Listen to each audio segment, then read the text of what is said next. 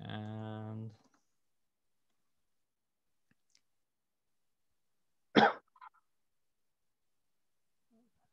we are,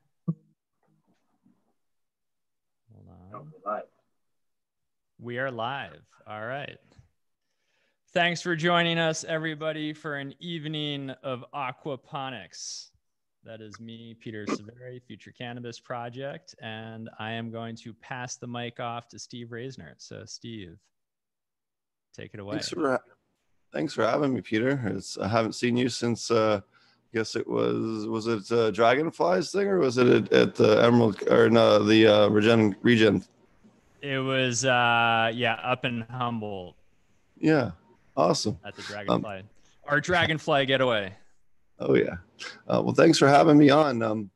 Today we've assembled a whole wide range of different commercial aquaponic cannabis producers. We have quite a diverse range of different methodologies and ideologies on how to approach the problem, and but all of us are successful, that have companies that are or head growers of companies that are leading the way in their particular areas. So we thought it'd be really cool to have everyone on and educate people more about the topic and just the diversity that we have even within our own community.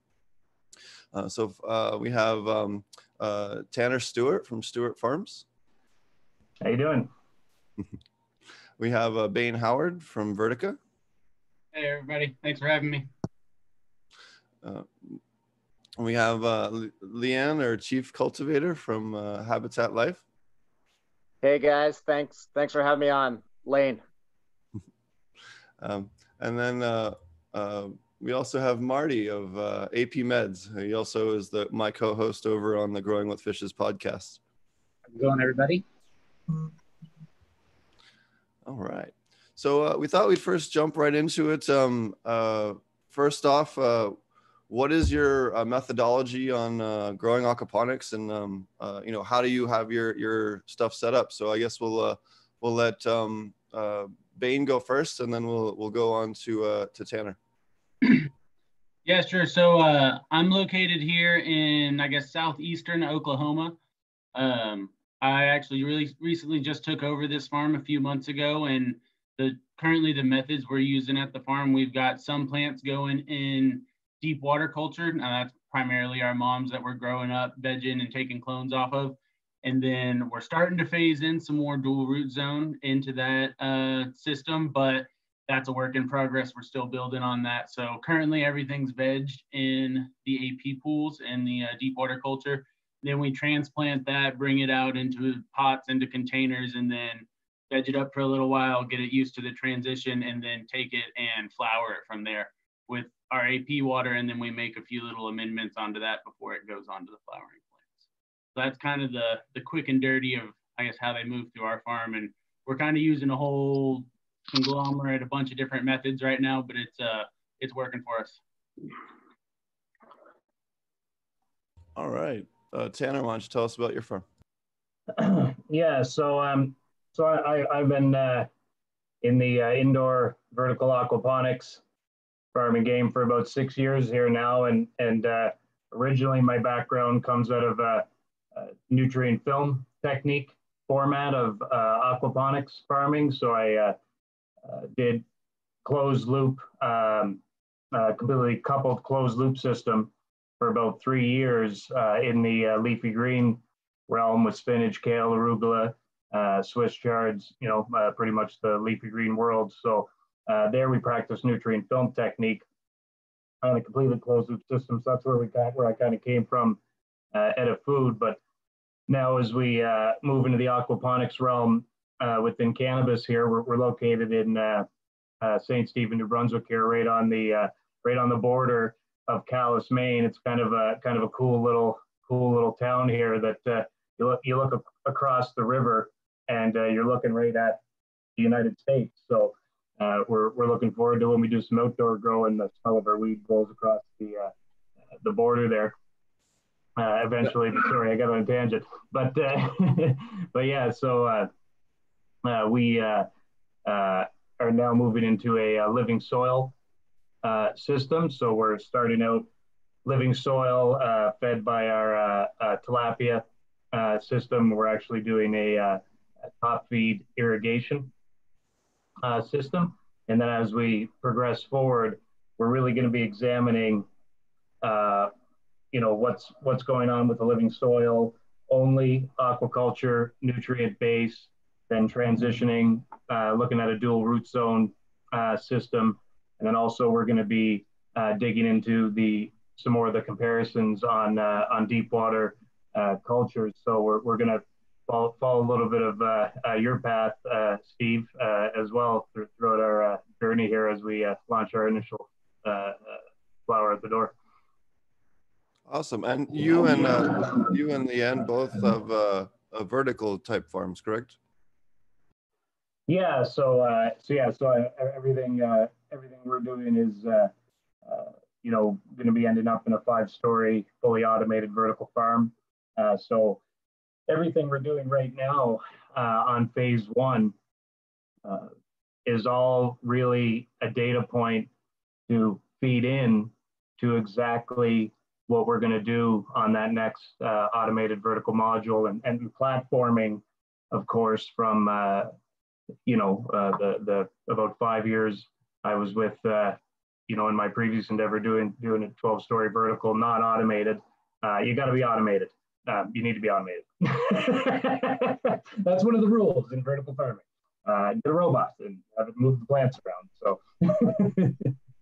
And Laine, I understand you have quite a nice vertical farm. I know you sent me quite a few nice pictures. Tell us about how you're set up. Well, thank you. I appreciate it. So me and the Habitat crew, we have a micro cultivation facility out in Chase, BC. We use coho salmon as our fish species, and we are a soilless facility. So the way it works is all the water from the salmon is going into our water treatment room.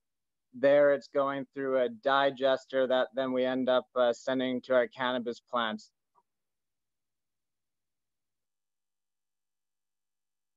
Very cool. And you do vertical racking as well, correct? Correct. So right now in our setup, we have 2 levels high, and we have the middle open up. So we're just going up on scaffolding to look after the top racks at the moment. All right. And Marty, tell us about your grow and how you're set up. Well, I used to have a medical grow here in Southern Oregon. Then after legalization, I got shut down and had to move again. So I'm just getting set up again here. I got a test system online, and I'm working on building out a design that I can replicate for medical growers in Oregon that all want to, run their 48 plant count and try to make something that's a little cookie cutter, if you will, and put that together and be able to do that. And so just getting ready to finish the first harvest on that. And yeah, pretty excited about that. And I run just koi and goldfish, so nothing fancy on the fish side. They're pretty much just nutrient machines and microcultures on my end. Awesome. So how many of you guys here have actually grown with other methods that aren't aquaponics? Oh yeah, for sure. Living soil, sub-irrigated planters, yeah, just pots. A number of different ways, allegedly, earlier in my career. I actually got started doing veggies and did quite a bit. We ran the first farm I was ever a part of, had a little bit of aquaponics. I was doing deep water culture lettuce, and then we had about a ½ acre out back that we would do kind of your living soil, no-till kind of organic cultivation, just row crops, and we'd do corn and cabbages and kale and kind of whatever was seasonal. And then we ran door-to-door basket delivery service where you could we take orders from the community, build out baskets, and go out and deliver those. So I did a bit of soil growing here in that phase, but after that first year or two, it's been pretty exclusively aquaponics after that. Yeah, I've been going in reverse. So I started in the garage with the 8x8x8 module and the fish tanks, and I'm working my way out to organic soil farming. So I'm kind of doing it doing it backwards, but I feel like it gives me a good base. We're actually working on a nice little small scale outdoor grow this year, and we're going to be running that full organics. Hopefully we'll be able to get some fish amendment out to them towards the end of the season as a top up, because we're just getting our fish seeded in this system here right now. So what we're doing this year is we're popped a bunch of seeds, and we're doing a hunt basically to see what will work really well here in southern New Brunswick. In kind of this very humid North Atlantic region here. So hopefully we find some real winners. But yeah, that'll be our big exposure. It's coming up here right away. Soil cannabis cultivation is how I first got started with cannabis. So I was doing that for a few years, and then it was my mother who actually ended up having some koi, and we were taking the water from that and feeding it to the plants, which we found some really good success doing that. And from there, we ended up transitioning, got a tilapia system going, which we played around with for a few years, which we did have the dual root zones and soil pots, and then eventually ended up developing the new system that we're using at Habitat. Very cool. Very cool. So those who got, so it seems like everyone kind of has some experience with both. What have been the big differences that you guys have noticed with the aquaponics versus your experiences growing, other crops in aquaponics or, in soil? I mean, I would say like veg growth speed is probably the one that I would point to. Like it's a glaring difference for me that I feel like you can see sort of across strains and different growing methods in comparison. I think hands down, I could say, even though it's a, probably mostly anecdotal experience, it's, probably, like going on 6 years worth now. And every year I grow in different methods, and I still feel like aquaponics grows the fastest. And in terms of veg growth, always seems to outperform everything else. I would completely support that.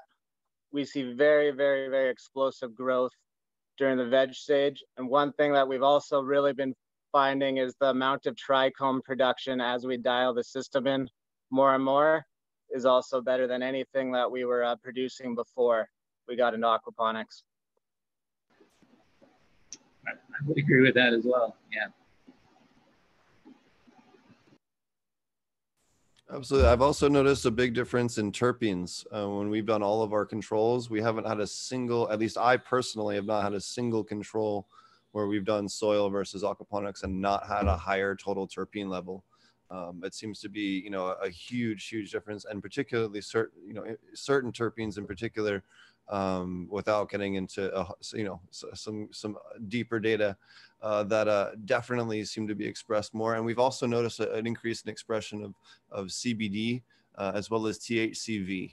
There's some methodologies that I've developed working with a group in Colorado on increasing THCV expression using aquaponics to amplify particular stressors on the plant, stress responses on the plant that are kind of hard to do without that type of organic environment. And notice, incredible increases in pretty rare terpenes and cannabinoids as well. So, and I know that there was a group at from Green Relief Incorporated at the last Aquaponics Association conference that had a whole presentation on DWC only, media bed only, and dual root zone, and showing the terpene comparisons and the cannabinoid comparisons, and it was quite interesting. So there's a lot of interesting data, and there's a white paper coming out on that about aquaponics. Through I don't remember the name of the university that's working with Green Relief up there, but it's been a while since I've worked with them. But there is a university that's actually putting out a white paper on exactly why it increases terpenes. So that's something to look out for later this year. Yeah, so a big difference I've noticed, I mean, as the others have stated, would definitely be growth speed. I think that's most easily visualized, especially in the DWC by root growth, especially. I mean, we just see roots blow up, and I mean, we put a new batch of transplants in some deep water culture dual root zone pots. And I mean, within 48 hours, they're poking through the bottom of those pots and just running for the aquaponic water. So, I mean, I haven't seen growth rates like that in any other method that I've used before. Yeah, I feel like you can tell in like when the plant starts taking up water from the bed, like you can come in the next day and be like, oh, don't have to water that plant anymore. Oh yeah, it's like, oh, there it goes. Found it. Yeah, absolutely. And for instance, right now, currently in our greenhouse here, I'm currently working with Organic Innovations. They're in Oklahoma. If anyone's interested, you can find out more information on them. On Instagram, they're Organic Innovations. Okay, if you want to find out more. But their main business model with aquaponics is clones. And then we also do flower, but clones really pay the bills around here. We can generate 30,000 clones a week out of our 1,000 square foot greenhouse, and we only have maybe 5,500 square foot of actual bed space. And we can generate incredible numbers. Right now, depending on strain, we're averaging between 1.8 and 2.3 inches of growth per day on our in veg on our plants in there, and we don't have everything completely dialed in yet. I think we can even do better than that. We don't have all of our KNF inputs that I want to get rolling. So, and then I've also found that so on average you get about twice the growth rate, so you can veg plants in a much faster time, and then you also get an increase on speed and flower. I've noticed that some strains can be anywhere from 5 days to even 2.5 weeks faster on the longer flowering strains. I don't know. Have you guys noticed an increase in a shortening in flowering times? I grew, I think it was Starfighter OG my last outdoor run before I got shut down in Central Point, and it was so the aquaponic system, Starfighter OG. I think there was 3 plants in the outdoor aquaponic system and 4 plants in the living soil beds, and all 3 of them finished sooner than the other one. But that's the only one that I've done like at the same time in the same environment. So only one current grow that I can confirm that happened at the same time and flowered sooner. But I've done that with other plants as well. Elderberry bushes, grapes, strawberries, a number of different things that traditionally you wouldn't expect to see fruit out of them in let's say the first year you plant them, and on all of those we did across the board. So and from cutting too. So it was I feel like it's something that I've seen in other plants as well, and partly because when I first started out, people were like, oh, you can't grow those types of plants in aquaponics, and so a certain part of my personality is like, well, are you sure? Are you challenging me? And so I think I grew broccoli and cauliflower and watermelon. Steve's shaking his head like, oh yeah, I remember that. And so we grew all kinds of cucumbers, things that you traditionally, are told not to grow, including cannabis. At one point in time, there was a lot of people that would advise you against growing cannabis in aquaponics. And it's kind of the reason why Steve and I started the podcast, and was just to at least have a voice that says, well, you kind of can, and it'd be pretty good actually. Yeah, and go ahead. Sorry. No worries.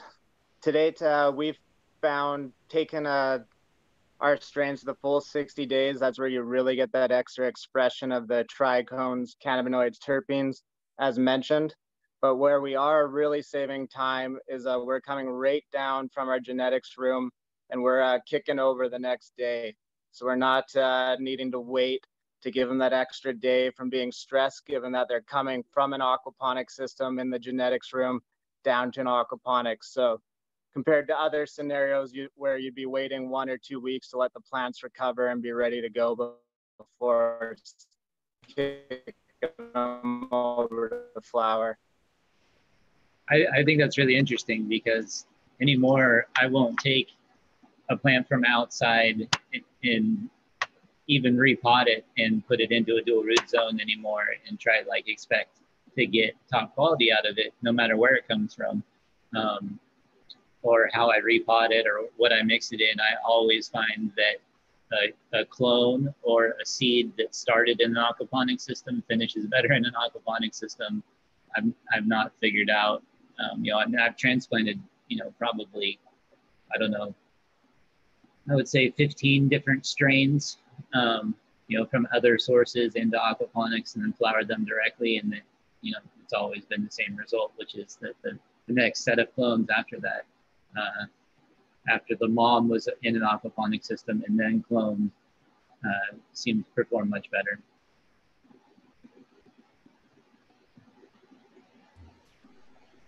You're missing those microbes. And in fact, you know who the original person who first, as far as I'm aware, is the very first person to write about aquaponic cannabis anywhere is actually Breeder Steve, who they just had on the Future Cannabis Project. He, as far as I can tell, having done a lot of homework, he was the first person to put anything in writing around aquaponic cannabis way back in 1997 or 98 on overgrow.net, way back in the day. And I remember reading some of his really early stuff and then didn't see anything on it, couldn't find it. And then I found someone had reposted like an archive of overgrow.net or whatever, and actually found that some of those really old posts. And it's just interesting to, you know, some of the other people that are out there also, you know, that are well respected, also enjoy aquaponics, but, you know, don't really get the chance to talk about it. But he's someone that I definitely like to touch base with occasionally, because he is, you know, the first person to work with it, the first person to write about it in terms of anything on the internet that I'm aware of. He had a great episode on the podcast. I really enjoyed it. So oh yeah, learned a lot of cool stuff. Yeah, for sure. So what about economics? You know, with aquaponics, we have a whole bunch of additional revenue streams. Why don't you tell us about some of the different additional revenue streams that you guys have with the aquaponics that maybe you wouldn't have had if you were a soil grower? So for ourselves, we're doing coho salmon, which right now at our micro facility is small scale, but we're able to sell that to the local markets. So that's very exciting. The way the licensing worked for us was we had to get an R&D aquaponics license to start to be able to get the coho salmon. And it was about a year until we got our official license from fisheries in Canada. So now in the summer, end of summertime here, we'll be able to officially start selling our coho salmon. So very exciting. That is a revenue source that we would not have otherwise. And it's very delicious smoked. I like it sashimi grade as well. Well, sushi for lunch. Absolutely. Have you made infused salmon yet, though? Unfortunately, our license will not currently allow us to do that, but that is something that we're looking forward to doing in the future when we're able to get the right licensing to be able to play around with that. But in your backyard, though. In your backyard, though. I wanna touch on that one topic real quick, but before we keep going is that a lot of people aren't aware. So meat processing is federally regulated, and the inspectors are federal employees. They cannot legally set foot in a United States cannabis facility as a federal employee working for the USDA for the meat processing, because we're technically Schedule 1 still if we're doing THC. Okay, so you cannot actually get a license to kill your own fish in currently legally in any state. So you have to work with either a university or a third-party meat processing company. You can't actually do a complete vertical, and it's one of the areas that is kind of a weird quirk of the legality. And something that people just don't think about. I know I've written 2 separate grant proposals for 2 different universities for them to make mobile trucks that could actually provide for one in Oklahoma and one in another state for, you know, to provide a service for those people, because there's a need for that, and they can't legally apply for a license. Yeah, we're all good here in Canada, Steve. Good I know. All good, man. Yeah, no, we when I was running our food facility out of Edmonton there, we sold a few good batches, more than a few rounds of our live organic black Nile tilapia to the Asian markets in Edmonton and Calgary. So, you know, there'd be times, you know, our fish farm wasn't that big for the facility, but, you know, there'd be every few months, there'd be about a week where it was our fish in all the most of the tanks and around the city. And we were getting a great price per pound live. So very convenient thing to, you know, help offset, you know, worry of processing is if you have a live fish market. And so in our location here on the border of Maine, we're actually 6 hours from Boston, 9 hours from New York. So it gives us really good access to even larger Asian markets down there. And, you know, when the economy is running normal, people will eat lots of fish from the live markets down there. Yeah, so it's definitely been a major component for us. And I've always taken the approach from day one with aquaponics, like when you talk about the economics, it's really never a question for me on whether or not you should be building a profitable fish component within your business. You know, if you can go in, you know, like Habitat is got that same mindset on the salmon side. You go in and you get that into a net profit position, and even though the revenues from that may pale in comparison to, you know, the price per gram in some great flour, you still want a net positive on your nutrient factory, and then it's not a drag in your business. So I think you know, that's you know, an important thing for a lot of aquaponics people to really dive into, and that's what's gonna drive that is your market, right? And it's not really the fish. It's not necessarily the fish you want to grow. You know, it could be you know, it could be the right fish for the right market. And if you choose the wrong fish in the wrong proximity, and you've got processing issues or transportation issues or licensing issues, like in our case here, we had a tilapia as a foreign fish. So we had to do a environmental impact assessment so that they would make sure it wasn't an invasive species. Luckily, black Nile tilapia are from Egypt and Lake Nassau, so when a 28-degree fish jumps into a 10-degree East Coast river, it's instantly dead. So there's no harm. I was just gonna ask. I was just gonna ask, was your environmental impact study just a tilapia and a cube of ice that you took out of the freezer? You're like, here's a tilapia in January in Canada. Yeah, no, we just put it in a tank and slowly turned down the temperature. That is a complete joke. Cases any animal. But it does work.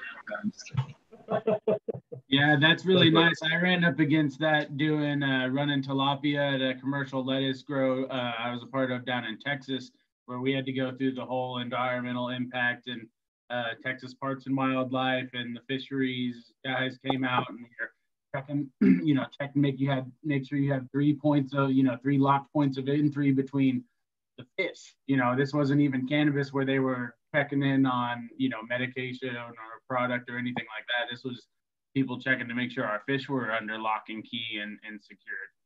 Oh yeah, and I mean, when you get into certain aspects of animal husbandry and food safety, it gets pretty crazy pretty quick. Like when we're shipping across the border, we need a veterinary checkup like every, you know, quarter or whatever it is.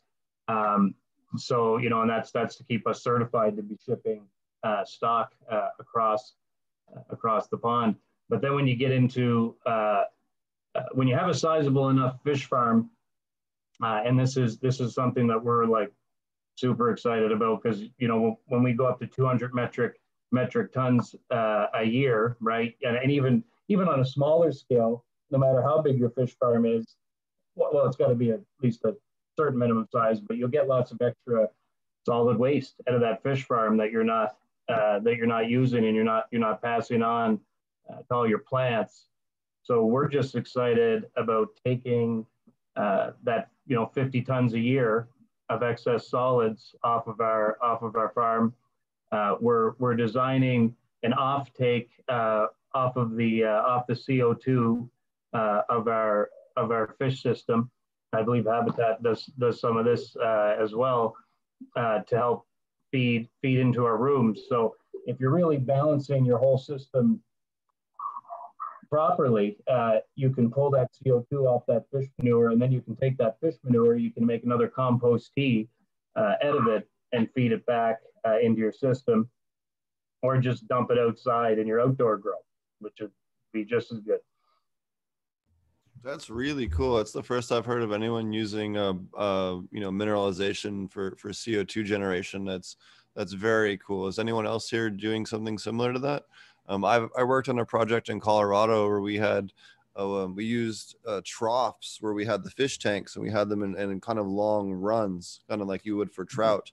And above that, we had oyster mushrooms that were in kind of little like cabinets that were hanging above the fish tanks in compartments. And we had CO2 sensors that would vent the CO2 out into the grow as it would build up. So the humidity from the fish tanks would provide the humidity we needed for the mushrooms, and the mushrooms would provide the CO2 for the plant. So it's really cool to hear you're doing a whole different way of CO2 generation using the aquaponics and optimizing it.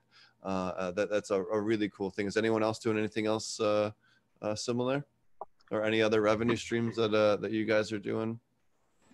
So yeah, sorry, go ahead. So Tanner, we're correct.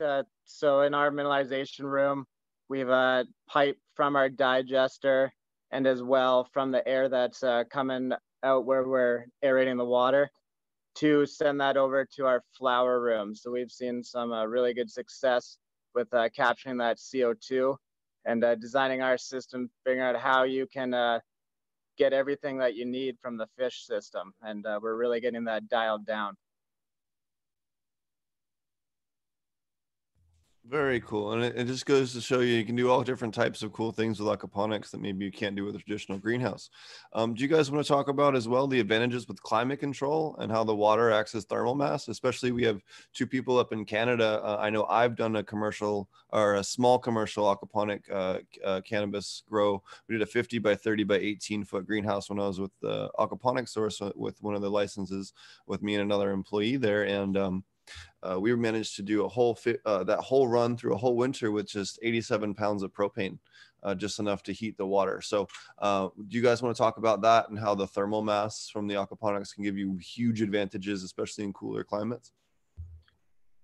So for ourselves, we have not tapped into that yet. To date, we're using a chiller, but it is something in a new design that we are taking a very close look at, as you mentioned, how to take advantage of that. So that's something we're digging into at the moment. Yeah, like, you know, on our end, this gives you this massive opportunity for really, really intelligent water management within your whole facility. I mean, that's one of the, and you know, it doesn't matter on small scale or large scale, but you just have more water to capture or deal with. One thing that we're looking at, and this is as we phase our farm out over the next couple of years, because, you know, our first phase was 10,000 square feet of 100,000 square foot building. So we're the nice thing is, because we phased it out, we'll kind of get to improve this as we go forward. But, you know, how do you pull the extra water off your condensers and, you know, either push that into gray water, or it's condensed water.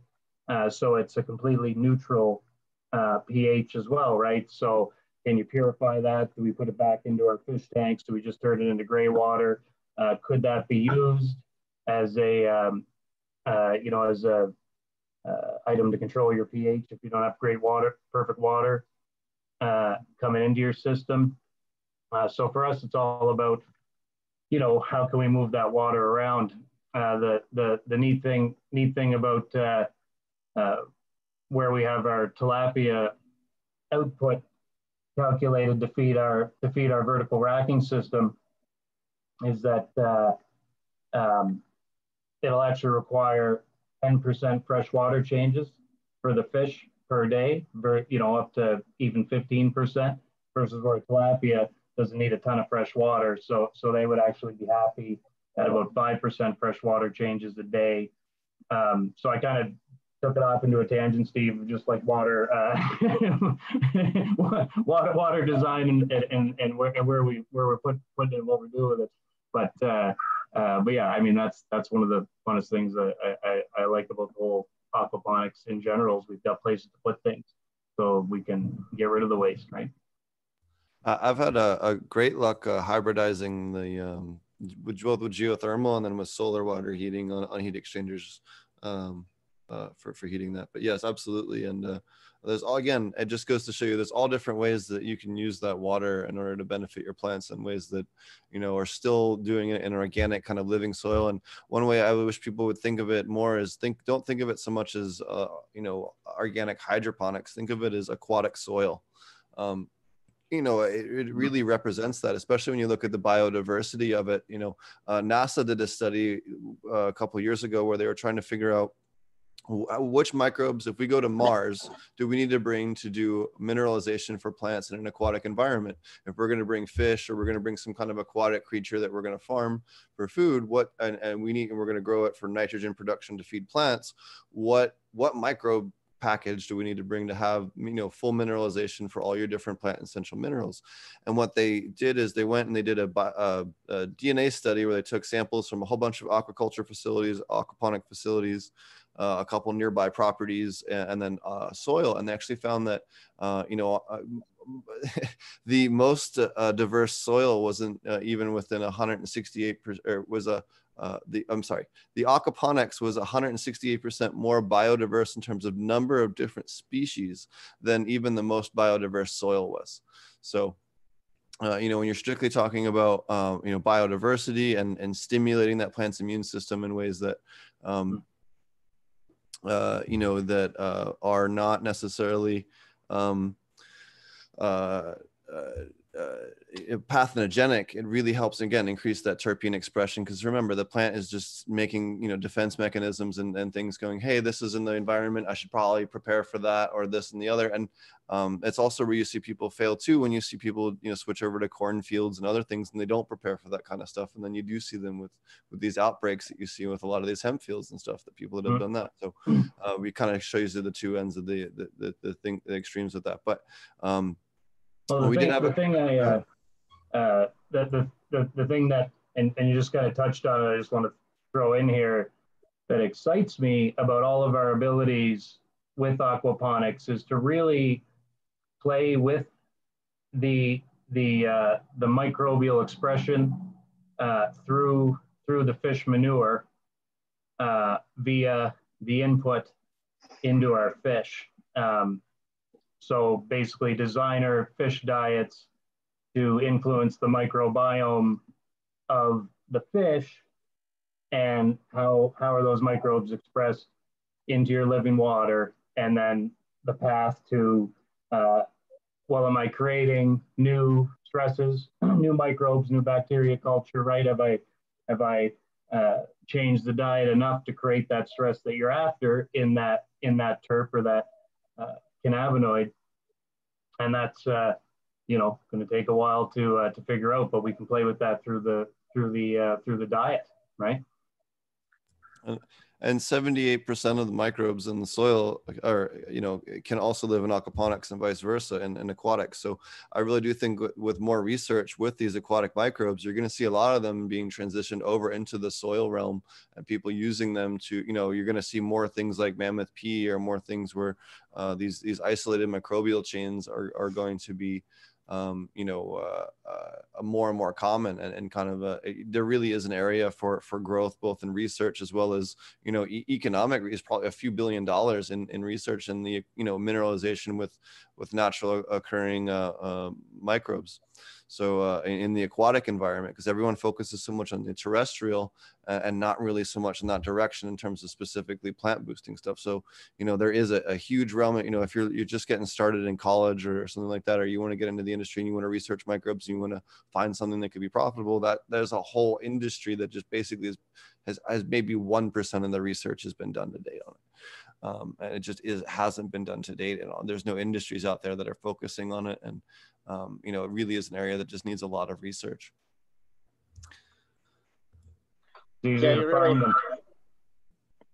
you really hit that on the head, Steve. That's exactly our methodology with the system we put together, is how can we get the water that our salmon's producing to be everything that plants need to thrive on. So very well said. So would you guys then, because I understand, altering the food in order to, and change the diet of the fish to change the nutrient profile.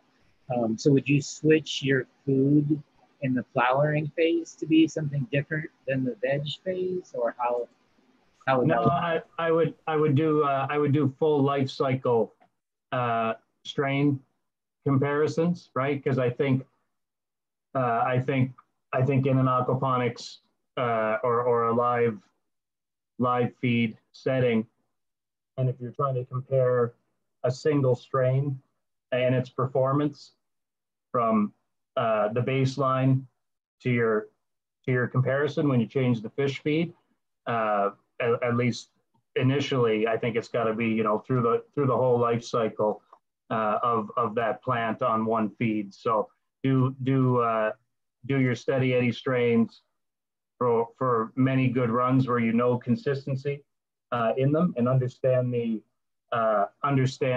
microbial culture that's driving that, right? Then bring in your new fish feed, measure what's happening there, and then run those same strains through with those new cultures, and then start seeing the differences and tracing them. So I had the pleasure of doing some research with the back when I worked at the aquaponics source, and we actually did a whole bunch of different fish species, and we looked at the nutrient breakdown of their waste that we sent off for, and it really comes down to protein. So the higher the protein percentage, the more you're going to get converted into nitrogen. So if you're designing a very large scale facility, you would want to do predators and carnivores, or more carnivore heavy stuff for your veg rooms, and you'd want to do omnivores and more herbivores or herbivorous fish for your flowering rooms, because they're going to tend to put out more potassium, more phosphorus, and those types of things. So and when I do my systems, when I design them, and Bain knows this because he's actually worked under one that I've designed, we actually design it so that you can shift the fish tanks over. You open and close a valve, and suddenly we can change how many fish tanks are going over to that one greenhouse and whatnot. So we can have dial in exactly how much nutrients are going into that system based on how many fish tanks are going in there. So you can really do a lot with that, and I'm sure you guys do something similar as well. Well, I'm sure that, because I know not everyone is closed loop, right? I think there's quite a few drain to waste or whatever. Oh, kid delivery, yay! Nobody brings me a kid. I'm jealous. Oh, nice. Anyway, so yeah, I think that it just kind of depends on what your system is. I think that when you have a closed loop system, you have a couple more concerns than if you're doing a drain to waste or drain to feed or whatever, decoupled, whatever label you want to put on it. That they all end up a little bit different. Is anybody else doing a closed loop besides me and Steve? I think Bain is, right? You're quiet there, Bain. Are you still muted? There you go. Oh, there. Hey, I think we're. Yeah, so we're closed loop. All of our deep water culture and the veg is is one closed loop. We do pull off of that for feeding some of the flower stuff. So it's open in a way, and we're topping off and exchanging water, but for the majority of the time, it's running closed. That makes sense. There was a question in chat asking about, soil and aquaponics. So myself and I believe Bain and Marty also both use dual root zone aquaponics. I'm not sure about Tanner and Laine, but I know that we do something called dual root zone aquaponics. So basically, we'll use this beer bottle here, for example. All right, so imagine the bottom half where the beer is where your hydrogen would be, so or lava rock or gravel, and then the upper half here would be soil. So we do living soil on top of that. In fact, I just posted some pictures on my Instagram. We had a mushroom outburst in our greenhouse. We use mushroom compost, and we had mushrooms bursting out of our pots all over the place in the greenhouse. It was really cool. But anyways, so that living soil actually provides all your terrestrial microbes, a place for your mycorrhizal fungi and your other plant beneficial terrestrial microbes to live, and then allows those roots to grow through the bottom into that flood and drain layer. And we separate them with a burlap or other root permeable cloth, and allows, again, those roots to bust through while holding that soil up. And we found that really gives you the most level of control, at least in my opinion, a little bit of an edge as far as nutrient control and dialing things in. And then again, you get the best of both worlds. We find that, typically there's have fewer incidences of mold and mildews, as well as fewer incidences of pest problems, and also for anchoring. So when you're putting them directly in the beds, if you don't scrog them right away, with the net cups and things like that, they can be quite floppy. So by putting them in the pots, it gives them enough weight, especially if you're going to do an outdoor project on a home grow. The weight of the bottom, especially with the wind and things like that, really helps keep them stabilized. I don't know if Marty or Bain want to talk about their experiences with it. Yeah, I totally agree on the dual root zone helping with weight a lot. I know I've struggled a couple times with exactly like you said. If you don't get the net on them right away, once they sit on top of those boards for long enough, as y'all know, they grow so fast that they'll just take off, get real top heavy, and then if you've got them in the converted lettuce boards like most people are running them in, they don't really have a lot of purchase.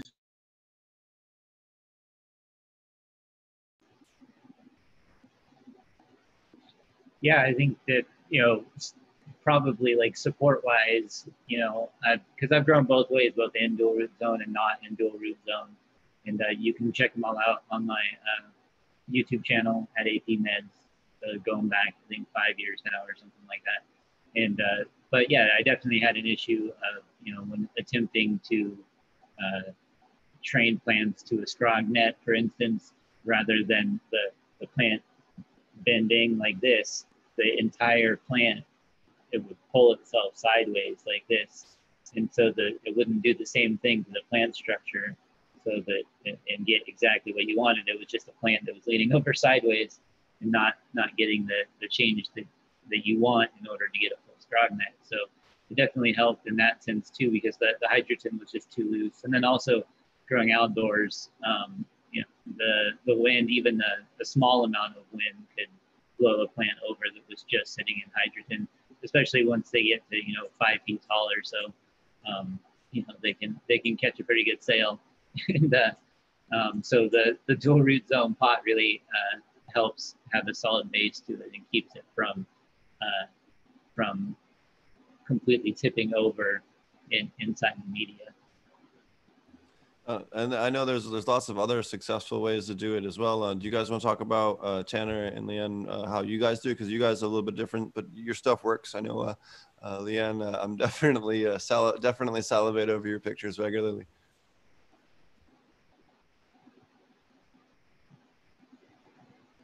You're muted there, bud.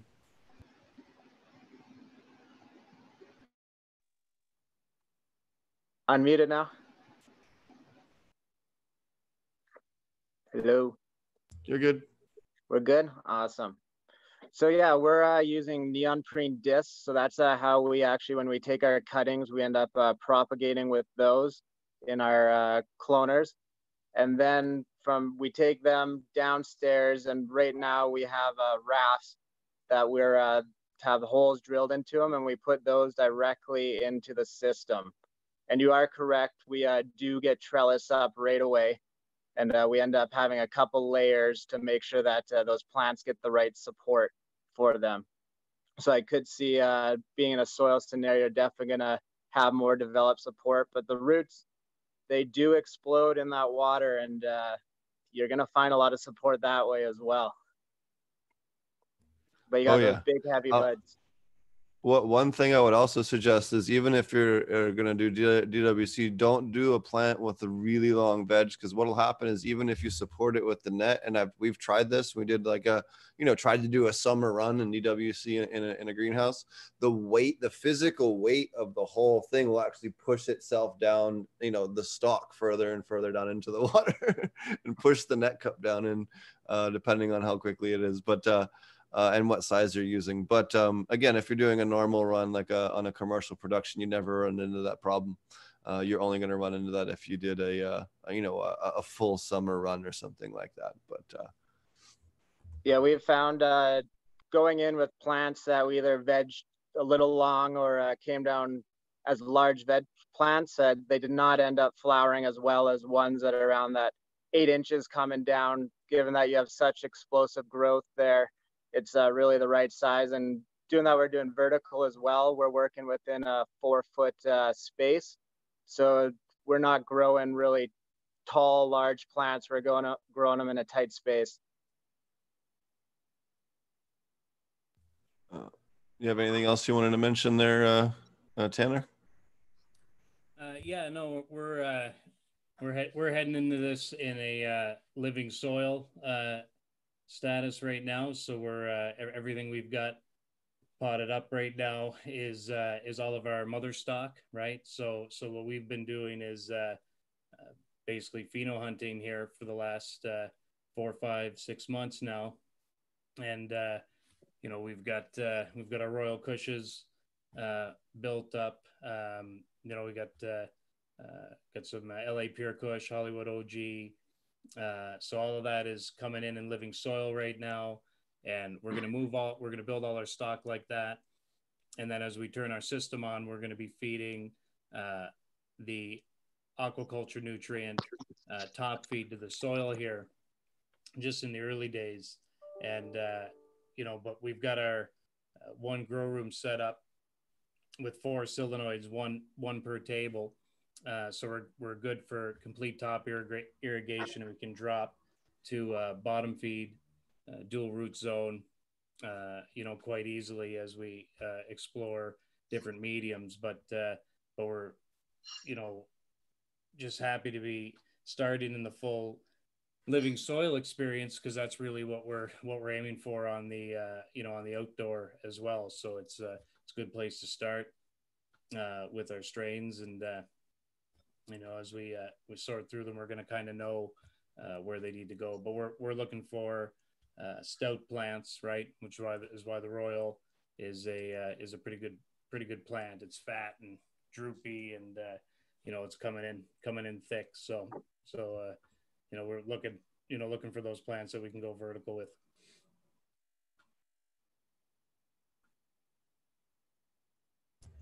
Awesome. Yeah. And again, there's lots of different ways to do it, and everyone has different ways that work for them. It's just what we all find the methodology that works for us. And again, with aquaponics, there is a lot of different ways that people design their systems and look at things. So on that note, let's talk about a little bit about minerals and microbes. So we had a question from chat: if I use saltwater aquaponics to feed seawater first to break down salts, will there be enough ammonia to grow cannabis plants? I guess the easy question for that would be the fact that you have a high level of sodium. And unless you did a huge flat with a ton of mangrove trees, you're not going to be able to absorb enough sodium to actually do much of anything. So, you could absolutely aquaculturally raise your own seaweed off of a reef tank or something like that. But you know, it wouldn't really be profitable in any kind of way, or you know, honestly worth all the labor.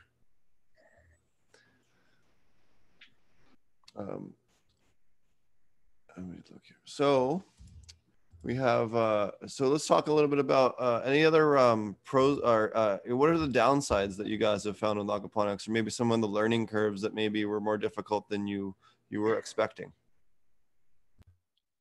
For ourselves, I don't know if it was unexpected, but so I grew up raising cattle in an agriculture background, so had a very much farming background.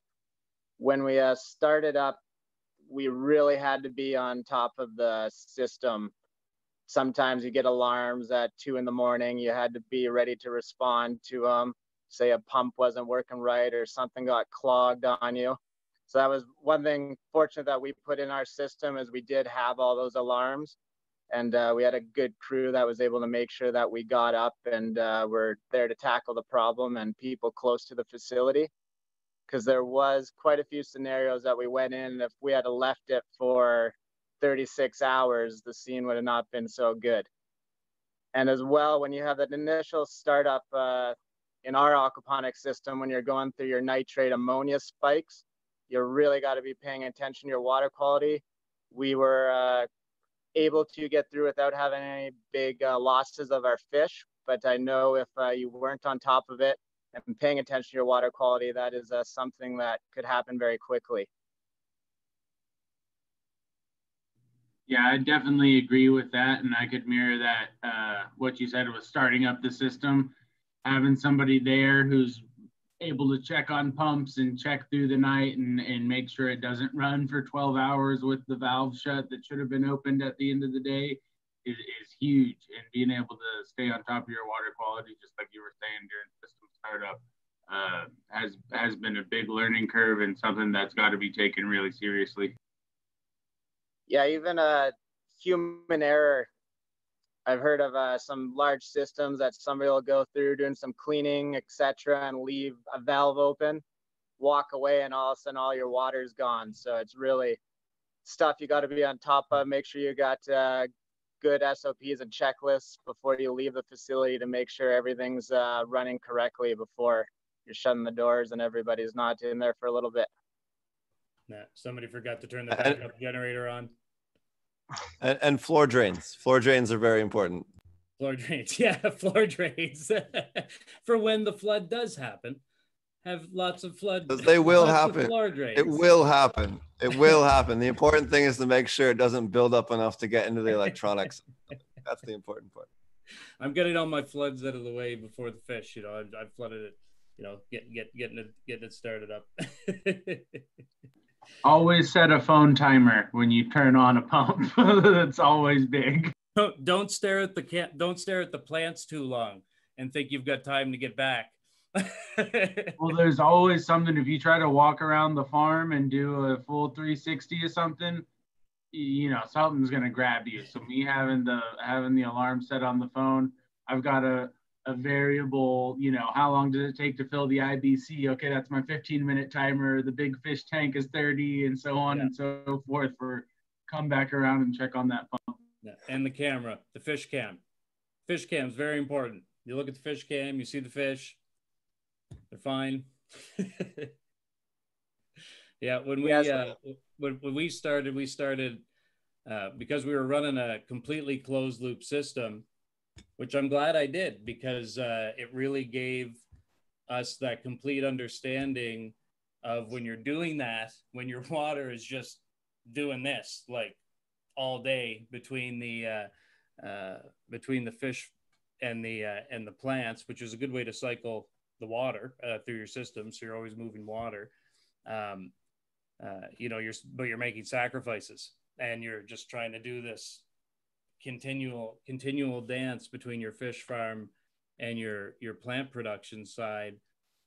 So, you know, coming out of that, you know, that's why we're landed into more of a decoupled system where you're, you know, you've got your fish farm and your nutrients are coming over into your system, and you've got a little more fine-tune control, and you can keep your temperatures perfect between your two systems. But yeah, that was those are some those are some pretty tough days. You know, when your pHs were going up and down between your fish and your plants, right? Yeah, I learned and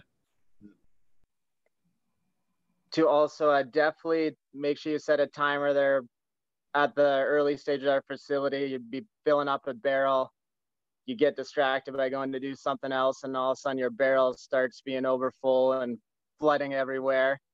And then as well, very good point on the backup generator. So we actually knew that there was a Canadian winter storm coming.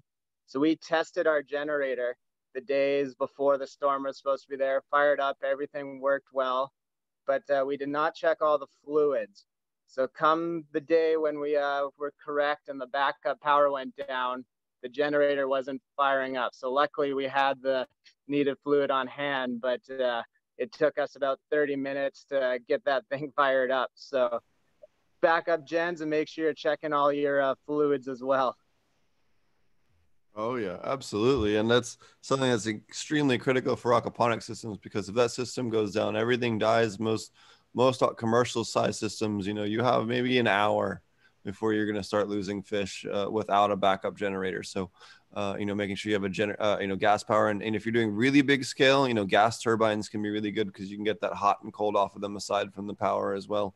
For those of you that are looking at that, you know, very large scale and want to have that on-site power generation.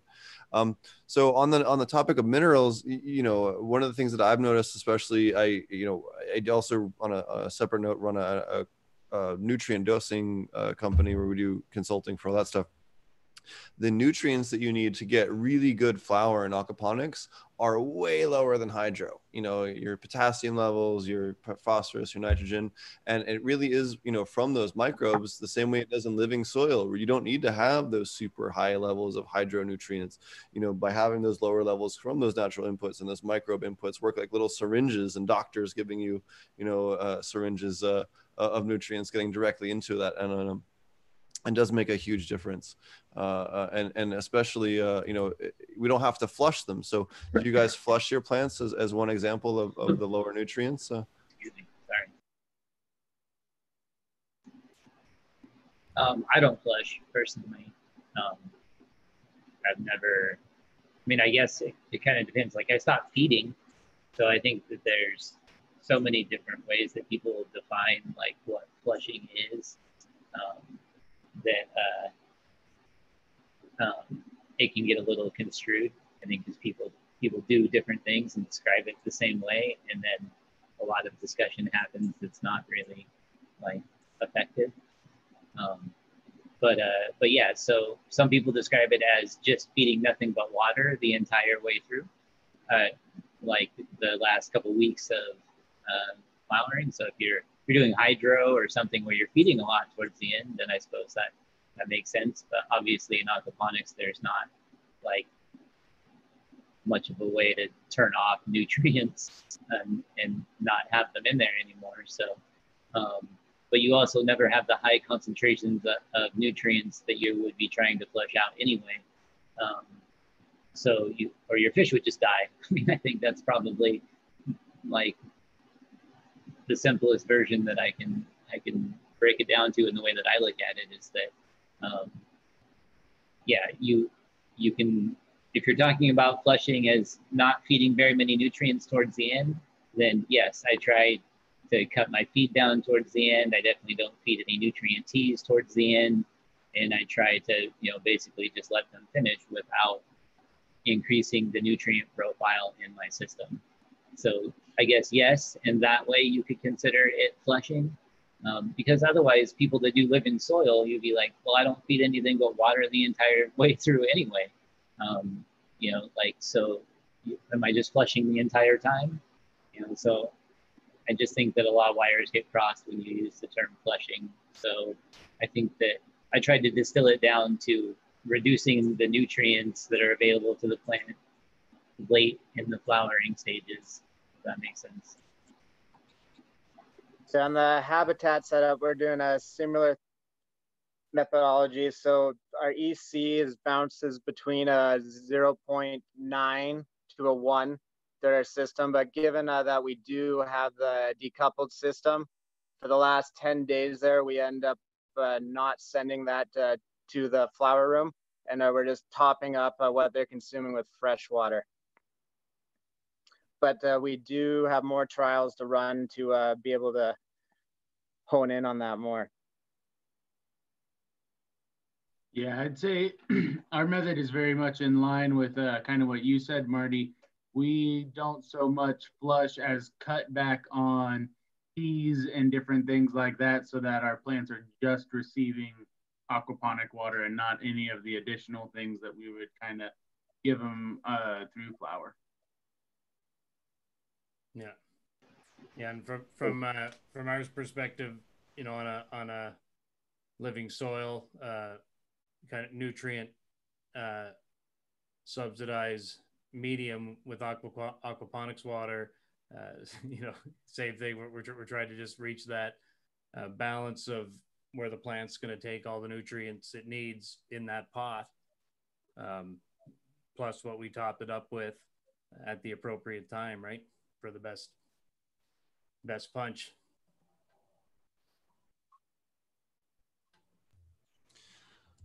Awesome. So, so what metrics are you guys testing for regularly? Maybe there's that's a real good question. So, me personally, we test any farm that I work with. We test every other week, so every 2 weeks, and then once everything's, you know, totally stabilized and we know the strains that we have, then we can cut back to once a month. But we find that really gives us the best ability to really fine tune our nutrients. How often are you guys testing, and what are you testing for? So for us right now, we are testing all the macro and micro so that we're able to understand our system.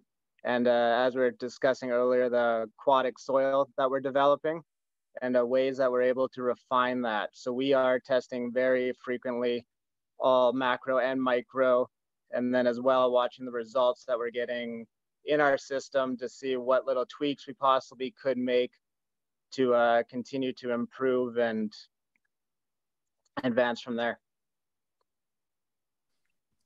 Yeah, and you know, from our perspective, it's everything.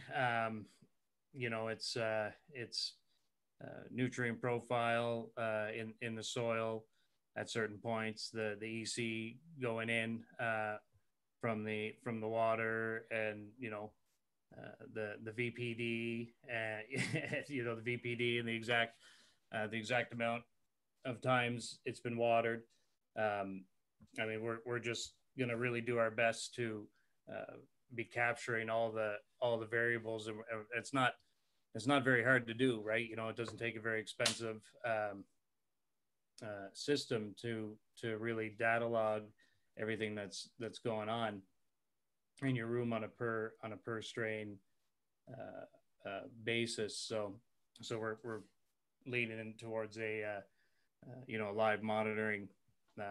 Right now while we install our system, we're just writing everything down 50 times a day and using multiple different pH monitors. I got like 11 of those $10 ones that you stick in the 2-prong, you jam it in the soil. Then use 3 of them to make sure that they work, because if all 3 of them are the same, they work. Yeah, only then can you confirm for sure. Yeah, you gotta triple down on those. Yeah. Yeah, so we're like you said, water's kind of everything for the aquaponic farm. We'll do our full panel tests every 2 weeks, so that's all of our macros, our micros, and then we'll add silica on to yeah, there it is. Yeah.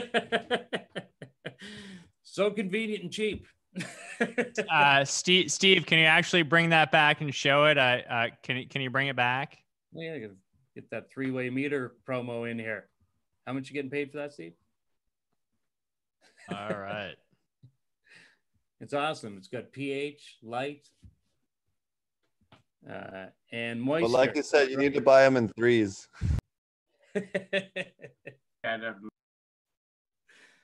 Yeah, it's good too. It's nice to, you know, it's nice to check the moisture in your soil if you're not sure, right? If you're not sure that top 3 inches, is moist, right? Yeah, if you can't figure that one out, you better get the meter. Yeah. Oh yeah. Yeah, so we'll test our water for the full panel every 2 weeks, and then we'll take the little API dropper test to it for ammonia and nitrate just to kind of keep a pulse on it every other day. And then, of course, we've got pH monitors that are constantly data logging and set up to alarm if anything kind of crazy goes on. We run the Blue Lab Guardians that do us pretty good on that front. You can have them, set up on the phone where you can always check in on them whenever you get to worrying about the fish in the middle of the night and go, oh my God, okay, all right, they're doing just fine, they're comfortable. Yeah, I should mention on the raising salmon side as well, they do require a very tight water parameters. So making sure that we're on top of the ammonia, nitrate, their pH, and their water temperature. Salmon, you got to keep at a 14 to have healthy growth. So that's something that we're constantly monitoring to make sure that we're raising those awesome salmon. So what type of electronic monitoring are you guys using? We were all talking about that just before this. Are you guys using any particular systems, or what different types of ways are you guys monitoring your nutrients? Like as far as real time? Yeah, for us, we just, we're using digital water temp readers, pH readers that fire to a mother panel that send out alerts to us. I don't know the name of the specific system because we ended up using a couple different things to direct people, but yeah, it's something that ends up if our pH happens to get out of whack, that we get an email on our phone.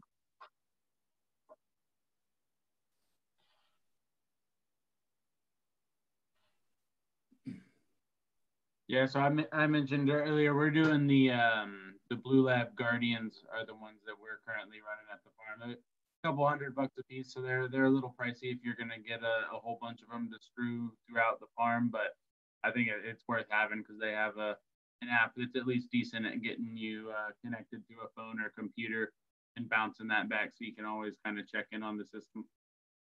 Yeah. Right now we're looking at a few different options, but honestly, one of the easiest to use and simplest option is you can first for getting started anyways is a Troll Master system.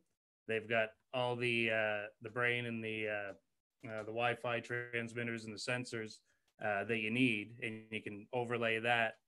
It's not only a sensing system; it's actually your control system. So we're actually combining our controls and our sensors basically into one, right? So like our heaters, our humidifiers will all be run off of the same system that'll be pulling our data log in, and then similar to Laine, using Blue Lab like sensors in the water and in all the grow rooms.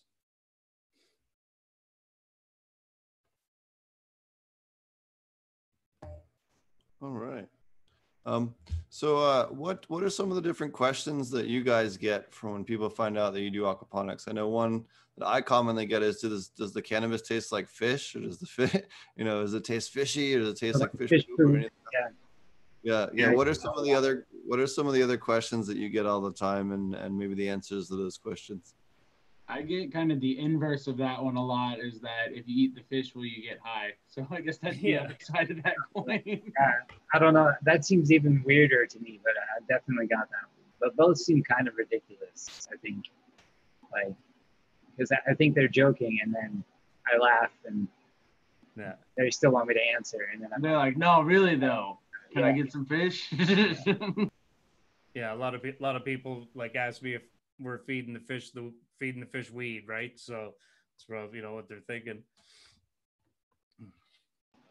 Yeah, or I guess maybe one of the ones I get all the time is why do I have to put anything in besides fish food? Why can't I just feed my fish?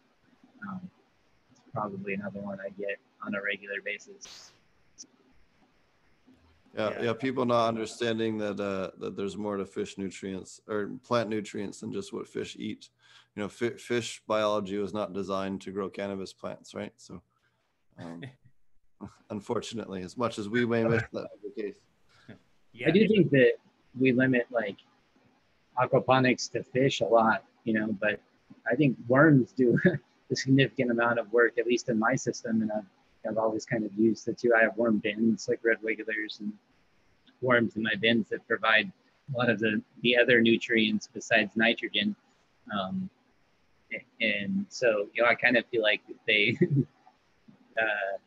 you know, the fish get all the attention and the worms do all the work in a lot of different ways. So not that they aren't great or work together, but, you know, there's at least in my system, you know, the worms pull a ton of weight for sure. Hey guys, this is Tom. I have a question for you.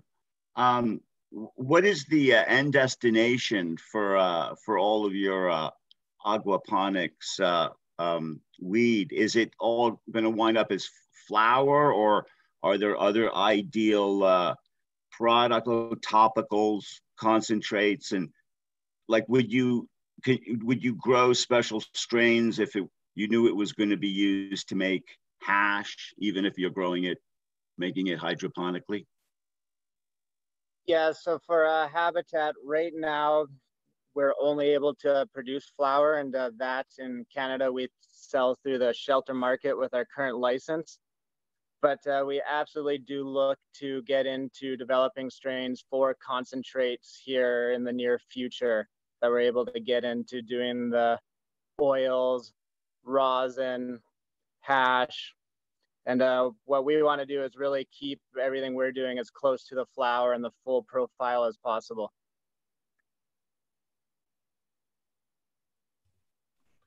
Yeah, for us, you know, we're really gonna let this strain dictate, you know, if it goes into flower or if it, you know, is going to go into a good pre-roll. But we're looking for really greasy, terpy strains, and that's gonna, you know, make it into decide where it goes. Alongside our flower launch, we're working on infused health and wellness products. So we got you know, bath bombs is a thing that the Stewart Farms has been doing for a while, and so we're looking at that, and some massage oils, and that's just something that we can get out to market quick while we're sorting through our genetic library. So you know, our primary focus in the flower rooms is really just you know, hunting through the library of great stock that we have, and deciding where that goes. But you know, definitely you know, also trekking towards a really nice cannagar, because I'm a big cannagar guy myself, and if we can get some nice rosin infused cannagars out there on the Canadian market, you know, we're in the process of figuring that out right now. So are you gonna end your night with a bath bomb? What's that? Are you gonna end your night with a bath bomb? Well, probably you're gonna have some alone time with the bath bomb and the cannagar. Well, I mean, the commercial writes itself. I mean, it's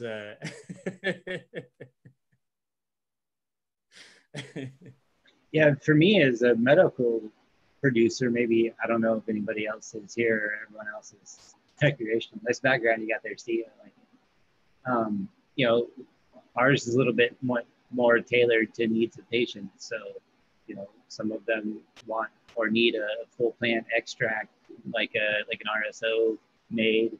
So, you know, we facilitate that to get made, or some of them need a tincture, you know, where it needs to be extracted and then put into specific doses and then combined together. So, you know, it just kind of depends a little bit more on the patient first, and then everything above that, you know, is all the overhead, a lot of times gets either distributed as additional flour, or a lot of times when the patients will already be making extra of something, like one patient will have extra gummy bears and they like to share, or whatever, and however it works out. So in the medical world, it's a little different than just marketing products directly to the end user. But I would say probably most of it gets consumed as flour, or put into some sort of edible / medication. So kind of, I guess, a little bit of everything. Not a lot of rosin, not a lot of pressing getting requested in the medical world. I'm not sure why that is, or what. But that's, I guess, the only thing that I could really say about the medical market is that it's a little bit more specialized to whoever you're dealing with. So here we at Organic Innovations in Oklahoma, we take 70-80% of it, all the stuff that's easily trimmable pretty quickly, that all goes to flour for flour sale, and the rest goes into concentrate. Occasionally, we'll grow some stuff that's a little more airy, specifically for concentrate. But I think that, again, you kind of grow for concentrate, or you grow for bud. If you're going to primarily lean your market towards one or the other, unless you really split your production, because the cultivars that are going to produce ultra heavy production for resin, for concentrate, and might not necessarily be ones that you want to have super dense buds, because that's going to have a higher chance of mold, especially with the fact that we do have a higher humidity than normal. We don't really like to have those super giant, I don't want to have maybe something like a god bud that has like an arm size bud, because that can cause us a little bit more issues. Not that we have that many problems using probiotics, but you want to reduce your chances of problems to begin with. So again, I think that goes back to, and I know that plenty of other people have talked about that topic. I know I've heard Frenchie talk about that topic at least 30 times. But you kind of need to decide what you're going for, one or the other. But in general, I find that most of the aquaponic people are growing for either that high-end concentrate, or for the high-end, more connoisseur boutique flower, because it does have a very different flavor and a more richer flavor to the smoke, and also burns very cleanly. I know quite a few people have talked about that in the past, and Breeder Steve was just talking about that on your channel about a week ago. Yeah, I totally agree, Steve. Like that's what we're, we've got two different kind of focuses, and the reason we're doing our outdoor sift is to find that greasy strain that we know won't need to go into flour, that we hopefully can do a good hash extract off of, that holds its, might be a good yielder, and then have something to potentially press right into a solventless extract. And then the indoor is going to be focused on the higher quality. Definitely. I'd say we do a little bit of everything as well. At Vertica, we're located in Oklahoma, so we were able to fully vertically integrate and have licenses to cultivate, process, and then dispensary license as well. So when we're growing our bud, we really have the outlets to do just about whatever we want with it. Obviously, the primo stuff is getting trimmed up and goes to flower sales. Our lab's coming online right now, so there is a portion of our stuff that's getting kind of reserved and set aside for that. We've done a little bit of business with a couple extractors here in state. Apothecary Extracts is actually putting out some of our flower really soon that'll be available in our dispensaries from some of the stuff we produced in the aquaponics here. So we're excited about that. But to answer the question, it is a bit of everything. We've got some stuff that's going flower, some for extract, and so on and so forth. So let me ask you guys this question. Why would someone, or what is your opinion? Everyone here is a pretty experienced aquaponic cannabis grower. Why should someone that's maybe doing soil right now, consider adding aquaponics as part of their grow operation, or switching their operation over? You guys all have experience doing quite a few different things. Why should someone switch if they're currently, have their stuff figured out and they're doing their own thing the way that they've been doing?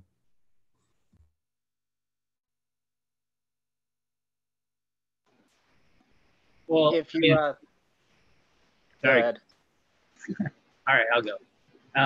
So I think that if you've already got your stuff figured out, then, I would just say to grow a small system next to it and make a comparison and see for yourself, because out of everyone that's actually taken me up on the offer of doing that, it has never gone back, I guess is probably the easiest way to put it. So I think that other than some living soil people, I would say, combine it, we'll add stuff to it. But I feel like the terpene expression or probably just overall genetic expression is greater in an aquaponic system, especially if you're doing indoor or like hydro, because you have so much little microbial pressure that you just don't get the same amount of genetic expression that's triggered by the same diversity of microbes. So I think that, if you're not willing to take the step of putting in a system and comparing it yourself, like maybe you start studying someone like Laine or someone like that can help you understand the importance of like nutrient density, not only in food, but also cannabis, for growth and health and yield and all those different things, sustainability, water usage. It kind of depends on what you're comparing it against. There are a lot of advantages depending on what you're comparing it against, but it's got a lot of sustainability, definitely quality, I think is way up there. We've talked about, terpene and cannabinoid production. Steve's talked about, increased CBD and other types of cannabinoid production. I just think that there are a lot of upsides to it. If you want to talk about production value, I think it's extremely forgiving method of growing, especially if you talk about watering. If you're trying to teach a new person how to water a plant, it can be very difficult to do, as opposed to in a dual root zone system, you can, or even just a straight aquaponic system. It goes in and it just takes up as much water as it needs, and you can manage the system as a whole and not worry about a newbie that having to learn how to water a plant, because it's much more difficult. So I think it all depends on what you're comparing it to and what aspect, because there's a lot of advantages, but those are the ones off the top of my head. Those were some great points. And I'd say if you're really looking to push the limit of what's possible, aquaponics, it's like we're just scratching the surface here. And there's so much to learn and so much to improve on it. And the results that we're already seeing and the benefits you can get with very small inputs when the whole system's together is just fantastic.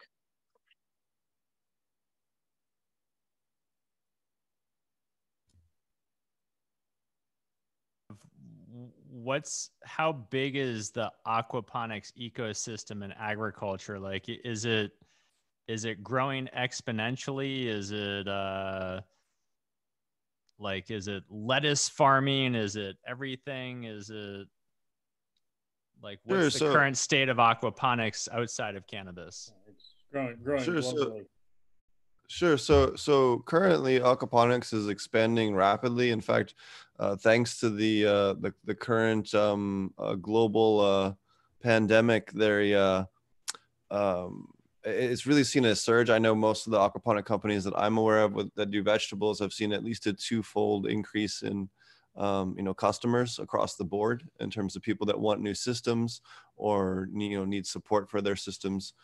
So that's been booming. But in terms of commercial, it's mainly lettuce and leafy green production, nitrogen heavy production plants, because honestly, up until maybe 5 years ago, there wasn't really the high level research that had been done to do flowering crops and to support something that's heavy feeding as cannabis or something like that. No, people hadn't flushed out silica and the importance of that, and some of the other nutrient levels and other nutrient importances that were maybe completely overlooked when it was first done just for lettuce, right? Because lettuce doesn't take hardly any nutrients to grow versus cannabis, which takes a lot of nutrients to grow, which we all know, right? So developing that, and I had the pleasure of working for the aquaponics source back under Sylvia Bernstein when she first owned it.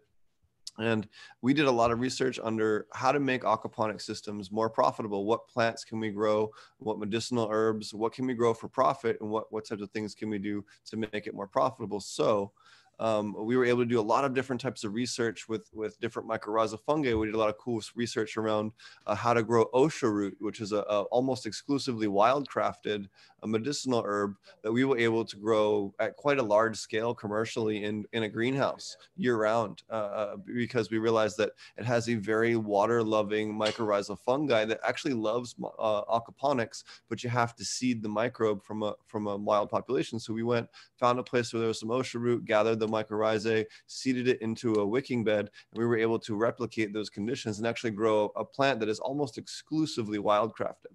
So there's a lot of potential for the aquaponics to be able to provide ability to grow a lot of agricultural crops that aren't traditionally able to be profitable. There's a woman that I know, it's in Italy, that's doing saffron, and she's getting 4 flushes a year of saffron. Okay, and she's putting the bulbs right next to each other in media beds, and you know, who thought growing saffron in aquaponics would be profitable? But there's a lady in Italy that's making it profitable. So there's a niche market for a lot of these things because of the accelerated growth rate and other things that you can actually make a profit on if you can find essential oil producing plants or other plants, you know, and spices or medicinal herbs that are used for it. I also know in India they use it for skin stuff. They actually grow aquaponic cucumbers, and because of the accelerated growth rate, they actually use it for pharmaceutical production for topicals. So, you know, there's all different types of ways that aquaponics is really changing the world and utilizing the benefits of it as well. But in the space, not only just with cannabis, but also other vegetables. I know Bain's worked at one of the largest organic certified vegetable facilities in all of North America. And I know some of the other guys here have some experience as well in the aquaponics. I know Tanner in particular has grown quite a few vegetables in aquaponics as well. And you got Superior Fresh down in the States. And when I look at the growth of the aquaponics movement globally, I like to look at the two industries, you know, separately. When you just talk about land-based fish farming as a whole entity onto itself, what you're seeing and what you're going to be seeing is mass migration of seafood into land-based fish farms as conditions worsen, you know, for offshore fish farming operations. So you're going to have this new influx of animal agriculture moving on to land, and right now the manure is just dumped into the ocean. So now you've got this additional nutrient supply. So that, I mean, a 90,000 metric ton per year fish farm is being built in Florida, a salmon farm, Atlantic salmon, as we speak. So that's the largest land-based fish farm in the world that's getting built right now. So, and with all the food security thought process that the world is going through now, Steve, as you brought up, it's like, okay, well, how can I create the densest amount of protein with the least amount of input in a area or a volume, and that's fish. Like, you know, when you're talking from a protein perspective, you know, a lot of the fish we're growing in a well-balanced fish farm, or any good fish farmer, has got a 1.1 to 1 conversion rate. So it's almost a pound in to a pound of meat out. So, you know, aquaponics is the resource to just tie a really valuable nutrient source into your plant production facilities, and in a safer way, right? Because you know, fish manure doesn't have as much risk for E. coli as a warm-blooded animal does. So, like, that's more from a food perspective. I mean, it's from both, right? But more from a leafy green perspective on the fish side. So, you know, massive growth in land-based fish farming, massive growth in indoor agriculture, and our industry is growing right along with it because we're filling the gap.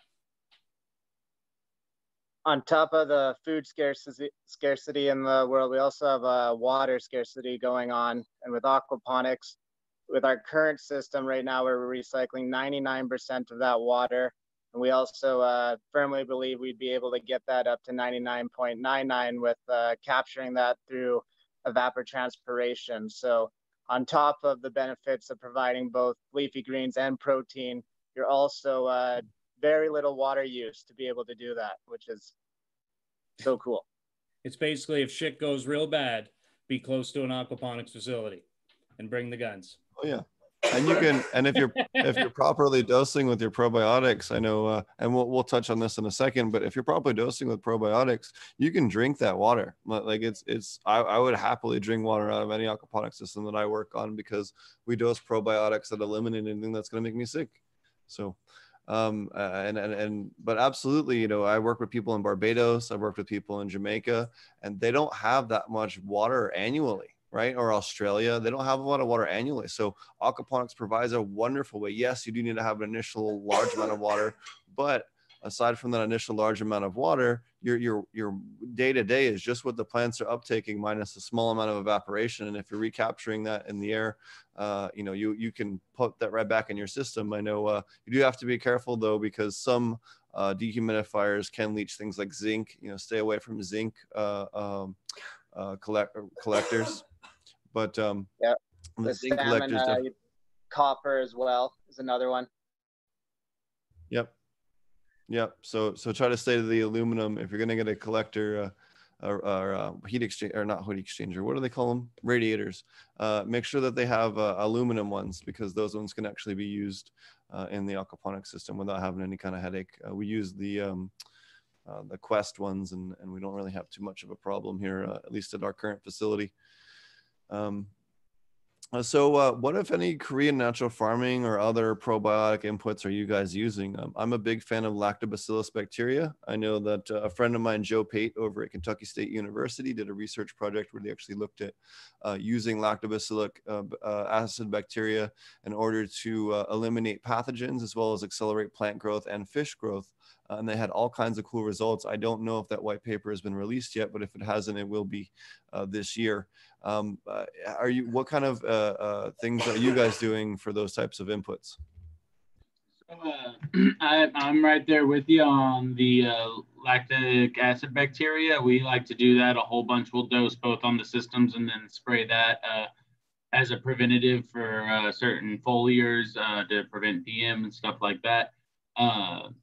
In addition to the labs, we also do an FPJ that will, just as part of our routine trimming and stuff like that, we'll take that and make the fermented plant juice from it and add that in with our compost teas and stuff like that, just to give it a little extra zing. I just got my boxes made today to put out an additional IMO collection to get that whole process started and taking that all the way to the liquid IMO, although we haven't done that one just quite yet at our farm.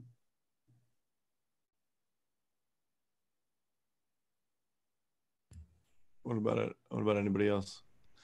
But yeah, I mean, definitely labs. You know, I think that we talked about it pretty early on after we started using it. I think I originally picked it up years ago in the Probiotic Farmers Alliance Facebook group. So shout out to those guys. Got a lot of good info there.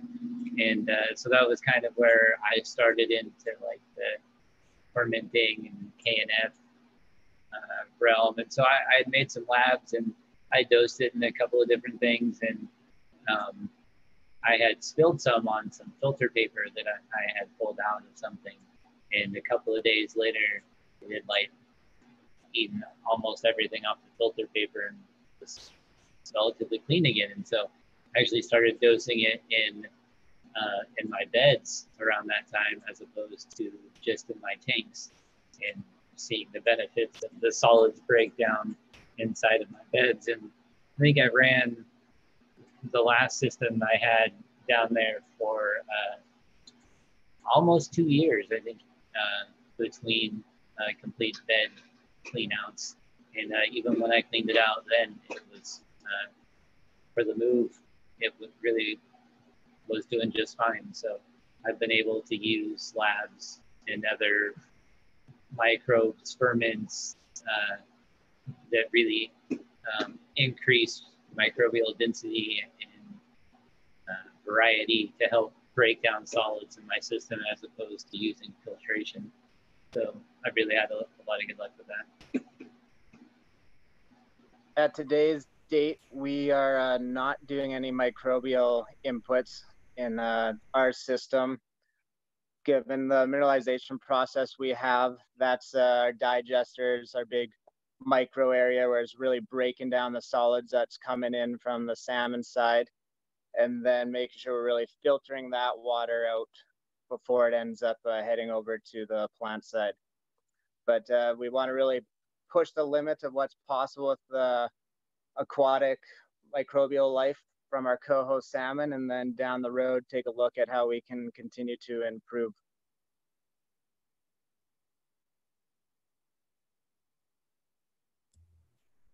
Very cool.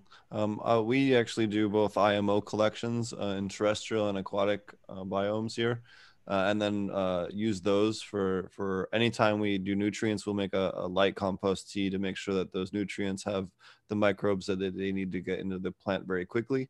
And that's how we address all of our stuff. So we also do lactobacillus aside from our IMO. And then I've also been, and we can roll into pest management, is I've had a huge amount of luck with this new methodology, or newer-ish methodology of doing an IMO collection using insect frass. So we'll actually do a typical IMO collection as you would with traditional IMO. In Korean natural farming, where you take your rice, you cook it, and you put it in a box in the forest. But we actually take a third of that and actually put insect frass in it, and then do 2/3 rice with 1/3 insect frass, mix that all together, then cook it. Do it in a not your kitchen. You will regret it if you do that. Not the best smelling stuff, but you put it out in your box, and you'll actually collect your chitan feeding microbes that love to feed on those exoskeletons of those plants, so, or the insects rather. So you can spray that on your plants in a liquid IMO form, either from an IMO 2 or an IMO 3 or 4, depending on what you're going to make your liquid IMO from, and actually use that as one of the best ways to mitigate caterpillars, grasshoppers, aphids, and as a general pest management spray. Particularly when I was over in Africa, we didn't have access to any pest management. I could get beneficial insects. Sometimes it comes on time, sometimes it takes a month and a half, right? It's just completely inconsistent, and it's not like in the West. Sprays are kind of, paraquat. You can still be bought in the country, to give you an idea where they are on sprays.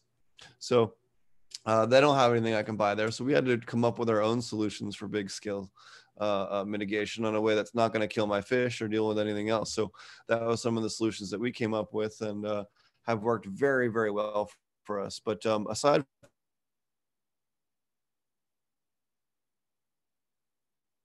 from beneficial insect, what are you doing for your pest management practices? That's kind of what I do. My stuff is beneficial probiotics for the fungal, and then beneficial insects for the insect control. So what are you guys doing for pest management? Aquaponics kind of has this forced honesty because of the fish being part of the a component of the system. Yeah, we're just doing a full IPM, so integrated pest management. So all beneficial insects, hanging the thrip killers on the plants when they get just big enough, and pouring the grubs or the predators into the soil, and I kind of like that. I almost noticed when we first transferred our plants into the room, and then I brought in the integrated pest management, it did change the room a bit. The plants seem to react to the entry of those beneficials. So it's the only way to go. Yeah, I totally agree. We lean pretty heavy on our beneficial bugs. We have a whole variety of different predatory mites we'll put down, from the Swarskis in the little bags like you're talking about. We'll do our Priscimulus in either a broadcast or a spot treatment for if we ever get any spider bites or anybody else kind of breaking out. We lean pretty heavy on our rove beetles for keeping the soil all cleaned up. Between them and the H miles, we're able to do a pretty good job of that. We've also got nematodes that we're throwing in the mix on the soil layer. Let's see, we've also got a couple of parasitic wasps out for both of our moth eggs, and then we also have a couple of the parasitic wasps that go after the aphids as well as some of the Aphidius family, I believe it is, that we incorporate into our IPM. That pretty much rounds up most of the bugs. I know I'm missing a couple that we've got sprinkled in there, certainly for spot treatment. And then we'll rely on a couple of biologic sprays. I know we had talked about labs, and then we do a product called Cease, which is a Bacillus subtilis that we've had a lot of success with on fighting different things like PM in the greenhouse when we get a little outbreak of that, and then preventatively, of course, as well. Yeah, all beneficial bugs here. You know, mostly a lot of, you know, if we do have issues, it's a lot of defoliating and, you know, repurposing bugs. I really like having the pouches or the hanging cards for lace wings, or some of those that you can move around if you do get problem areas. You kind of rally the troops a little bit. But yeah, for the most part, like even, I think it took me about two runs of constantly pushing beneficial insects. You know, so lacewing, you know, Californicus, Persimilis mites, rove beetles, pyrobugs. So the only thing that I would say about that is make sure that you have effective bugs for, you know, if you're outdoor, definitely your time of year, your temperature, your humidity. Some of those parasitic wasps are only effective at certain stages. You know, some of them are going to infect just the eggs. So you need to release those, you know, early. A lot of times you can work with your local agriculturalist to be able to kind of understand when those cycles are and kind of cover those in the most effective time. But really, it's all comes down to environment. You want to set them up to be, you know, as successful as possible, and outnumber them. You know, it's not just releasing bugs and hanging pouches. I think you know, that's where a lot of people kind of go astray with beneficial insects. Is that if you pick one that's not set for your environment, then they're all just going to die off, or leave, try and go somewhere else. You know, they don't get enough of them, and they don't monitor it moving forward. You know, you got to check and make sure that your populations are in check. You know, I like to maintain a 4-to-1 beneficial to non-beneficial ratio. So if I pull a leaf off of my grow and I look at the bottom of it, I want to see at least 4 good bugs for every bad bug, ideally. And if I don't, then I want to release more. You know, whether that's what type or what it is. I usually do a rotation. So lacewings are kind of all my generalists. You know, they're kind of always out there, but they don't reproduce really well, so they kind of always need to be released. So luckily, they're relatively inexpensive. I try to keep my humidity up and in check for BPD anyways. So usually like the Persimilis or Californicus mites here, you know, are my go-to for like just your 2-spotted mites.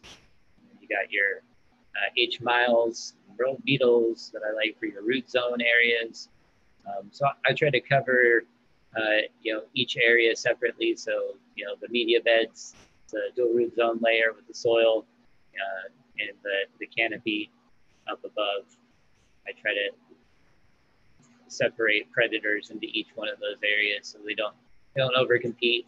There's always that perimeter up for anything around.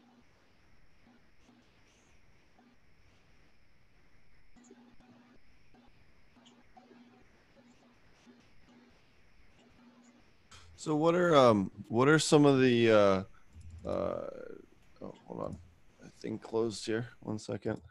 Trying to juggle everything. I had a problem with my internet here for a second. What are some of the advice you have for someone that might want to get started in aquaponics? Be sure you want to look after fish. It's probably Start with feeder goldfish, I would say. Like if I could like give one piece of advice, I guess it would be that, you know, everybody kills fish, so you might as well kill some cheap ones to start with. You know, Definitely. I wouldn't go buy salmon or trout or, you know, prize koi to start your first system ever. You know, and then aside from that, you know, study and learn what you can, and then get your hands dirty and mess something up and learn from that. Move forward. Actually, can I add a twist to that question, which is I feel like Tom is an example of someone who has a fish tank, and I feel like millions of people have fish tanks or little koi ponds, kind of in like a pimp my fish tank concept. Can you jerry rig your average, you know, 30, 50 gallon fish tank to suddenly start producing lettuce? Or so when I talk to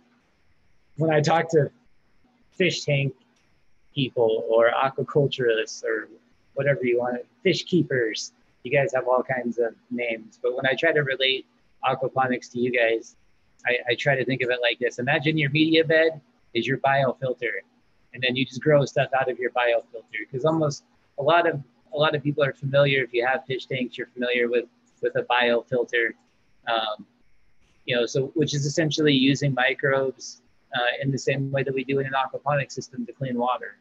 And then the only difference being is that we don't have to necessarily change out the water once the nitrates build up too high in your system, which you normally do with a biofilter system. At some point, you would have to clean those out. But ta-da, we have plants. So we manage the plants, which ultimately take that out. So if you wanted to just take a fish tank and add a media bed to it, remove any other biofilters that you have attached to it, or maybe even transplant, if it's got media in it, then you can transplant some of that to a media bed. But you can add a media bed as long as you are able to get your plants into the media bed and get your water in there, cycle it. You can do it with a timer. You can do it with a U siphon. You can do it with a bell siphon. There's tons of videos about how to build those things, but essentially a siphon system just fills it up and drains it out. You can do the same thing with a timer. But yeah, just add a media bed and some plants to your average fish tank, and you could scoop water out of it and pour it in there a few times a day, and it would probably still grow most plants. So it's very flexible. If you want them to grow fast, then a siphon system that constantly siphons water through is a great thing to have. And it will definitely boost growth rates, but there's plenty of NFT systems and constant flow systems and stuff that will work for a while and generally have their own issues. But if you're just looking to grow lettuce, it's a lot easier than trying to grow like something like cannabis that will take a little bit longer. You can usually grow lettuce in 3 weeks, 4 weeks, something like that. Yeah, 4 weeks, yeah. So we did a whole bunch of research around this particular topic when I was at Aquaponics Source, and you really need about 40 or 50 gallons of fish tanks in order to actually grow a cannabis plant with aquaponics, in terms of having enough fish biomass to make enough nutrients to feed the plant. But the easiest way for most people, if you have an aquarium, is get a hang on the back filter box or an overflow box, as they like to call them, and then simply just run that to a tough tote or whatever your sump is to your flood and drain table in your grow tent or your normal flood and drain tables in your room, and then you're good to go. You run a return to the fish tank, you run one off to your bed, either on a timer or on a flood and drain, or like Marty said, with either a bell siphon, which was first invented by Pythagoras. It was originally called the Pythagorean cup or the greed cup. If people put too much wine in their cup, it would spill the wine through the stem all over them. So that was the original invention, but today we use them for our flood and drain beds. Or you can use loop siphons, which are another way to do it, which is an external siphon type, which can be a little bit easier. And you also will actually let you do a larger bed. So loop siphons, you can actually do up to 120 square feet, whereas bell siphons, you know, a 1-inch bell siphon really kind of tops out at around 48 to 50 square feet in terms of flood and drain space, assuming you're doing a 8 to 12-inch deep bed.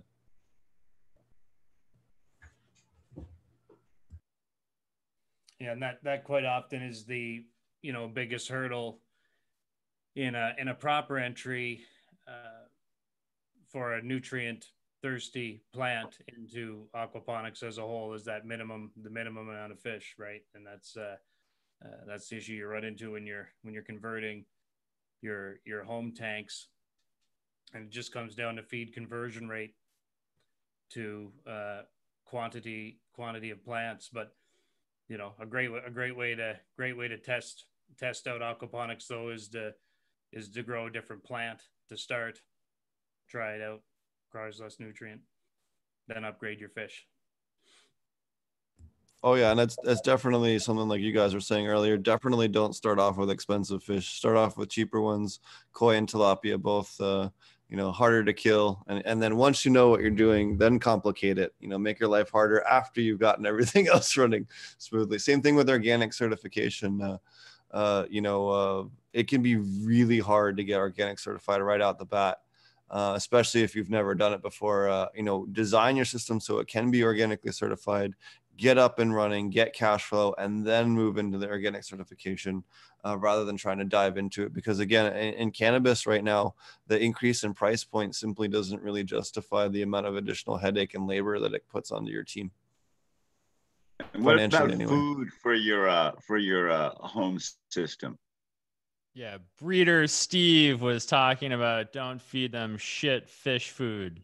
Yeah, that's super important, because you are what you eats. So whatever you're putting through that fish, I mean, when you're eating food, it's more relevant, right? You're still smoking a flower that would be grown with the lesser nutrients, so it might not perform as well. So that's kind of a difficulty too if you're doing a smaller system, but you can always get a bag of good stuff from a larger fish farmer, right, to feed your fish.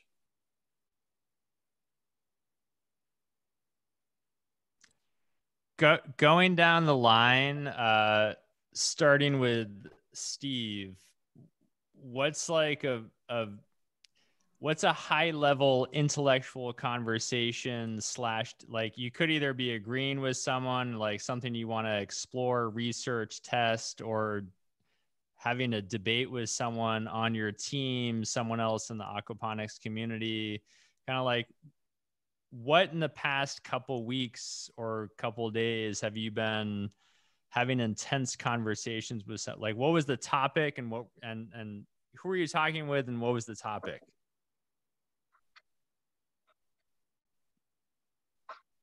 So I've been working on an aquaponic cannabis book to put out later in the year or beginning of next year, and one of the rabbit holes that I've been working on for quite a while, and Bain knows this because he's seen quite a bit firsthand, and Marty as well, is looking at ferments and Korean natural farming as a way to replace mineral inputs. So growing things like stinging nettle for silica over what is traditionally people consider like horsetail being your highest silica. Well, actually stinging nettle is like 8 times the level of silica. So, looking at doing individual FPJs that we can use in place of our bottled nutrients or our mineral salts or the, I like to collectively call them the baby bottles, and moving towards a way that can be both used in not only aquatics with fish, but also in soil, and mapping that out. I think that that there's so much need for research, and that's really been a rabbit hole that I've been kind of jumping down quite a bit for quite a while, and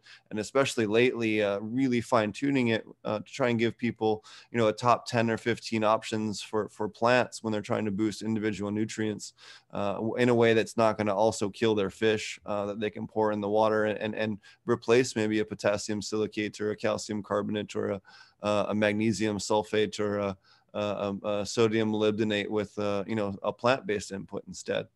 So that's been really the thing that I've been jamming on hardcore, and that and endophytes. I seriously can't read enough on endophytes. Talk about endophytes. Tell us about them. Oh yeah, so endophytes, and this is where something that I think, especially in aquaponics, I think is really good long term, going to be one of the areas where they really make a lot of major discoveries. Is that what aquatic endophytes are the cannabis plants adapting from the aquaponics that aren't existing in our terrestrial plants, and what direct gene expression and terpene expressions are they causing that do not exist in terrestrial soil? And again, that goes back to what I was talking about earlier with a place for biotech to really move in and actually make a profitable product and fund this research. You know, if you found something in there, you could fund, you know, 10 years of research, you know, or more. To keep going down that rabbit hole. And I think that really is an area that not only would provide enormous impact for people in the cannabis industry, but allow people around the world. I just came back from Zimbabwe, right? Do you think they have money for buying MPK at the store? Of course they don't, right? They make their own stuff. They make their own pesticides. They make their own, you know, composted nutrients. They take their own cattle manure. They shovel it into an area. They put that on their fields. You know, like they're very conscious about that. So we can take this and actually make it and amplify it and spread this as a way that we can use across the world for not only cannabis but other crops as well. And I know there's lots of soil people that are jumping down that rabbit hole, but I haven't heard a lot of people that actually try to take the Korean natural farming way of using the Korean natural farming microbial complexes for mineral isolation in the context of the bioaccumulators and hybridizing them with the bioaccumulator charts, and then mapping that out as far as, hey, what actually does come out really good in a ferment that it stays bioavailable and what doesn't. And I think that is an area that there's immense room for research that will not only benefit aquaponics, but also benefit the soil realm as well. Not only for cannabis, but for broad food production.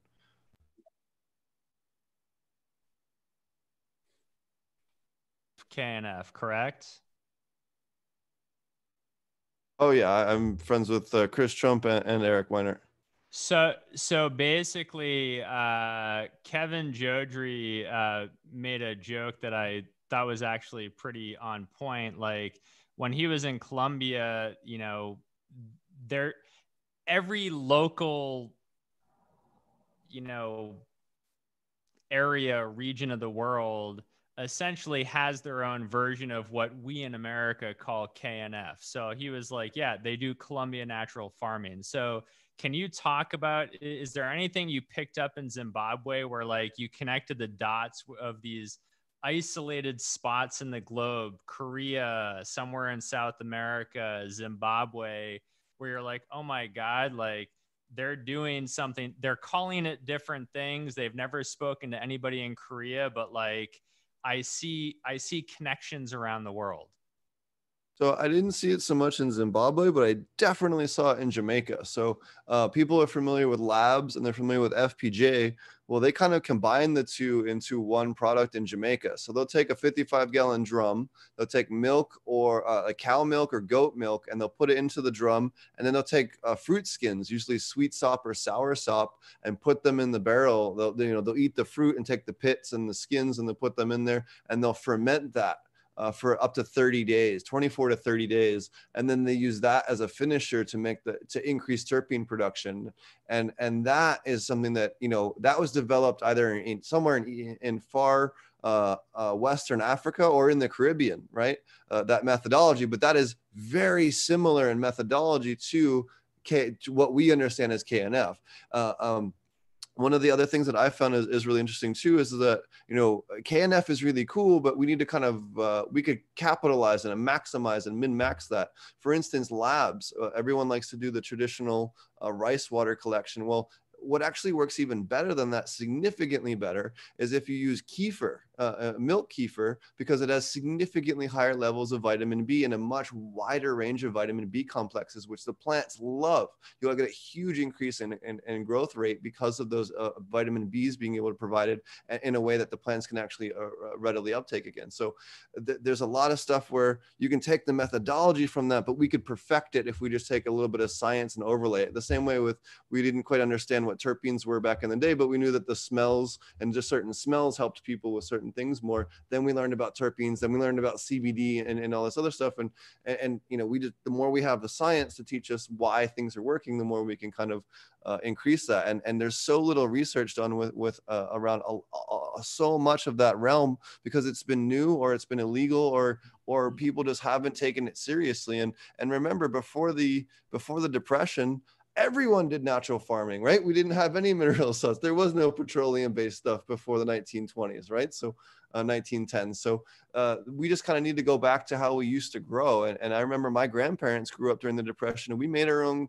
we'd cut willows cuttings and put that in sunflower oil and make our own cloning gel and all kinds of things like that. So this is and ferment our own tomato leaves to kill the aphids and the Japanese beetles. And this is all stuff that is very in line with what a lot of people are doing, that stuff what my grandparents were doing, right? So this is just, we have to kind of get back to the way that we used to grow, because it worked for thousands of years, right? We didn't have that, other than when weather got out of control, this stuff worked, right? So and to further go back, look at the Vikings and how they preserved the microbes in the horns. I don't know if you're familiar with that, where they'd hollow out cow horns, and then when the fall, they'd save the best soil and put it in there and bury it deep underground, and they'd dig them up and use them to sprinkle on their garden, and they get actually an extra almost month of growth rate out of their plants in Europe. So it was one of the things that actually allowed the Vikings to spread as far as they did. So you know, but they knew it was like the earth spirits or whatever, right? But it's actually the soil microbes that they were preserving and keeping them from getting too cold and dying off or becoming into that permanently dormant state. So we've been doing a lot of things that we traditionally think of as very modern that aren't modern at all. You know, we've been doing them for a very long time. We just think of them in a certain context as being a new thing.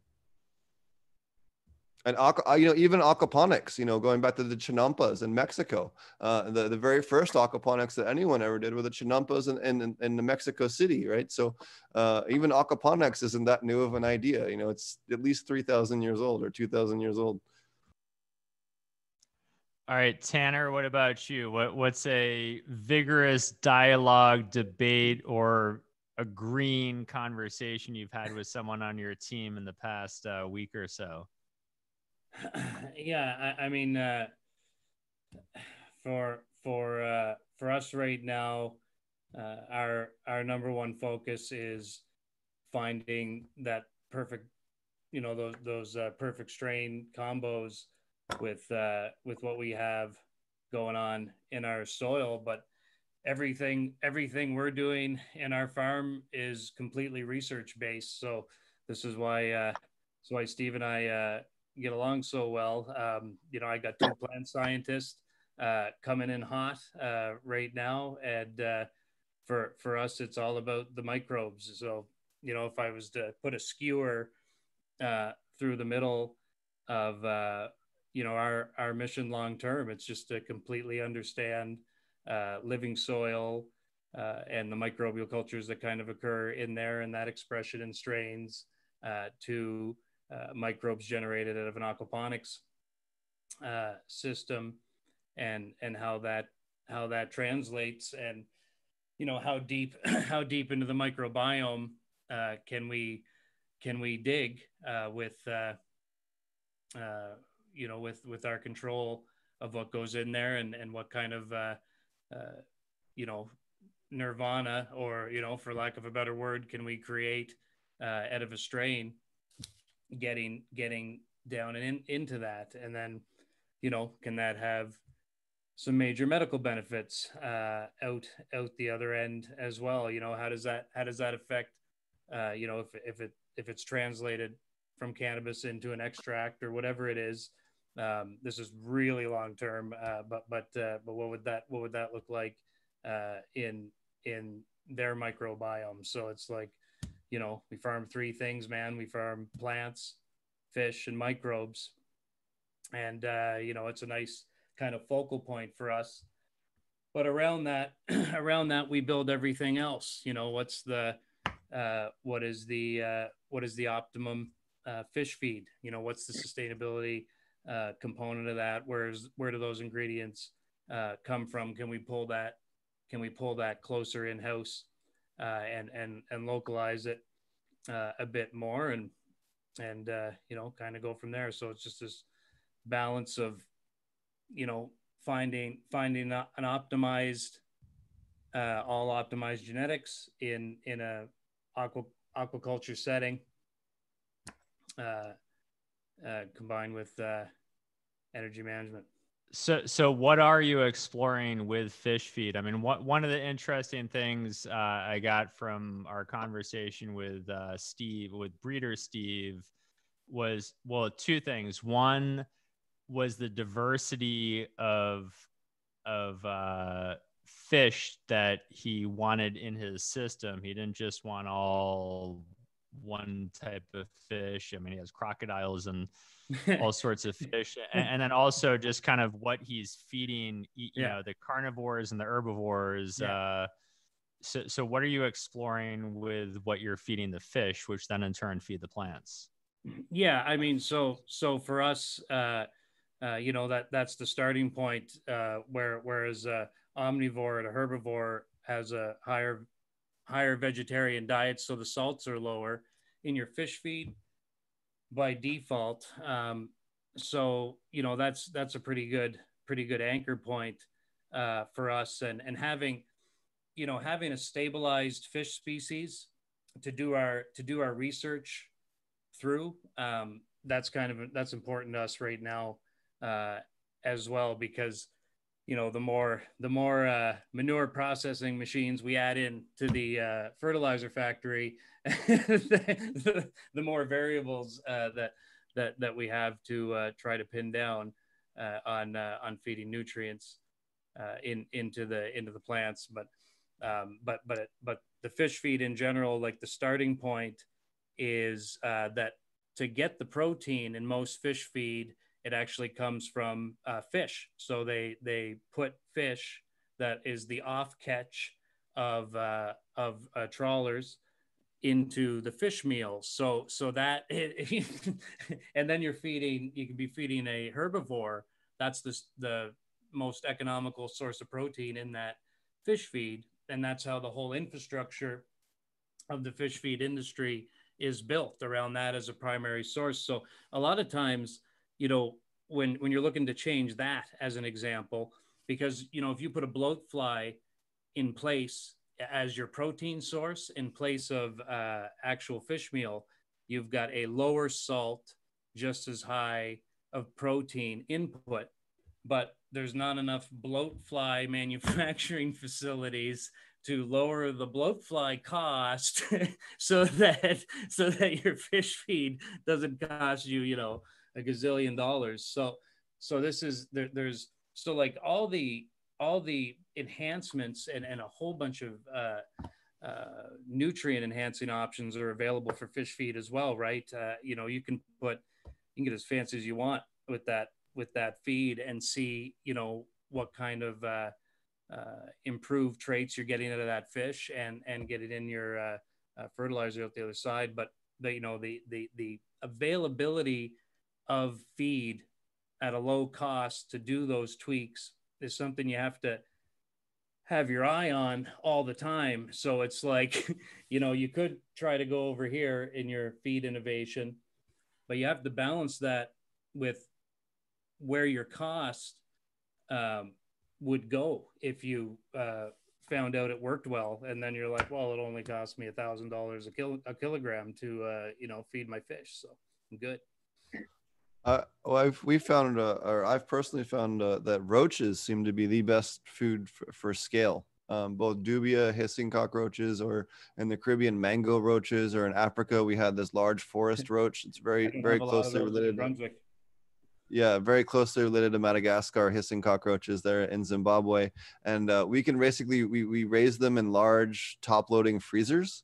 We put 2 inches of Vaseline on them, and we just get big freezers, and we take all of our fan leaves and then leftover smaller stalks and stuff. It goes in there and gets converted into food, and their waste is significantly much better balanced than earthworm castings by volume. So it's definitely been one of the more interesting things. But in terms of something that you can actually generate a lot of in biomass, they are one of the only things that can breed at the rate that you actually need to keep up with your fish. And something that you can also, you know, if you feed them the right foods, something that you can sterilize and get a good culture to have for internal production without having to worry about pathogens or anything else.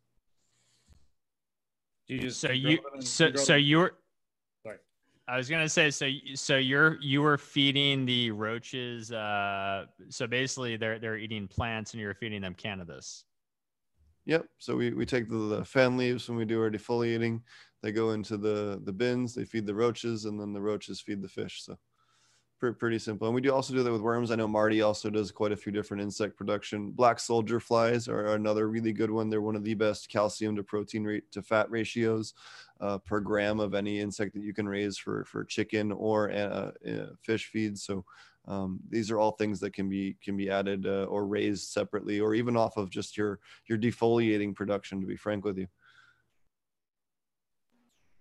Yeah, and a lot of them work together. Like red worms, for instance, love, you know, like the solids that'll come out of your, you know, fruit ferments or vegetable, you know, plant ferments in general, you know. So, and a lot of times in a ferment, I am straining the solids, and the solids go to the worm bin, and the liquids are then dosed in the aquaponic system. So a lot of times, and you'll just see, you know, population growth explode in your red worm bins. Like if you make, I made a sour plum one time, and I threw the solids in there on the worm bin, and it just went crazy. I posted a picture of it, I think, to Instagram, and it just like a shovel full of nothing but big fat red worms. And so that's one of my kids' favorite things to do, actually, is go pick worms out and toss them to the fish.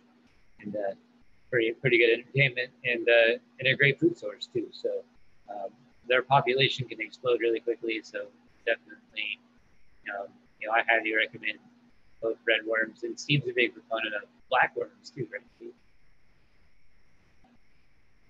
There's a smaller aquatic worm called black worms that can be amazing for aquaponic systems for breaking up sludge and solid waste. They love to feed on anaerobic bacteria, so they'll actually seek out those problem areas in your beds and provide aeration kind of automatically as their normal food source. So again, if you're struggling with problems with your media beds and things like that, with clogging or just junk in them, they can be a great way to help keep the system much cleaner without having to actually do much of any actual labor, which is always good when you can have little critters cleaning for you instead of yourself. Always good to pass off that labor to someone else.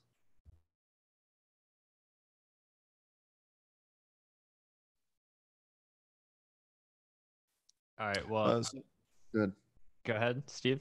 I was just going to say, is there any other things that you guys see as a cost reduction? You know, we talked about how the mineral inputs kind of are supplemented by the revenue that the fish generate for themselves. So that are basically our fertilizers generating revenue to help pay for itself. Is there any other ways that you guys have found that aquaponics does provide a lower overhead costs compared to other things, aside from just the reduced water usage and the minerals being less money per run? Well, I think kind of tying back to his question before about like what has my debate about been recently, which is a lot of it has been around, I would say, the nutrient versus microbe discussion, in which I feel like we already have some studies that are pretty solid in saying that, you know, increased microbial diversity will make better use of fewer nutrients to grow the same or even better production in even plants other than cannabis. So we've understand that we can move the needle, like we've figured that out, but really dialing that into, you know, what is really driving growth. How, you know, is there like a 60-40 mix in here? Like, what is it? So like in my current grow, in my test grow right now, I did, you know, varying levels of potassium and phosphorus inputs and trying to really figure out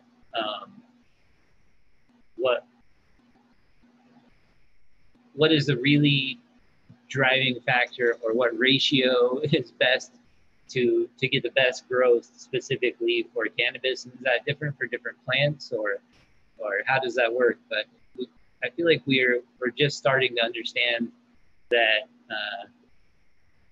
that microbes play a huge part in plant growth and health and performance, like all of those things that we care about as farmers. We already know that we've been probably feeding too many nutrients and not enough microbes, and really closing that gap to find out what difference there is. Because in my current grow, I can definitely see that obviously you can't, I don't feel like you can get top level performance from a single nutrient profile all the way through the entire grow. So I would say that's probably my biggest debate right now with myself. And then the biggest debate I have with other people is I would say about with living soil people, it's always about aquaponics being something besides living soil. And so or aquaponics people that say that soil has no place in aquaponics. You know, it's kind of the zealotry from both sides. Like, that's probably always the heated debate that I get. And I honestly just feel like if you're coming from a living soil background, my only pitch to you is that you guys talk about biomimicry all the time, right? Like, we want to replicate what happens in nature. We want to grow our cover crops and have them cut down and recycle all that stuff through. Okay, that's great. But when does somebody come through with a hand watering can and water everything? Because I don't feel like that's where most of sustained plant growth happens. It's around aquatic systems that are fed through underground water sources. Like, you know, anything that's going to be sustained through a full season and get to a large size and be and thrive is going to thrive around an aquatic water system, as opposed to just surviving off of rainwater. So I view aquaponics, especially dual root zone aquaponics, as sort of just the next step in evolution of how to water living soil in a similar way that we do in nature, which is filtering it through aquatic life systems to help maintain healthy microbial life, and not have to manage our soil microbials in the same way that we do everything else on an extended level. So we can use a water system to help feed our living soil in the same way on another level of biomimicry, or what I just feel like is further towards what people want to do, that those water systems already exist in nature, that we can copy them in the same way that you want to copy everything else.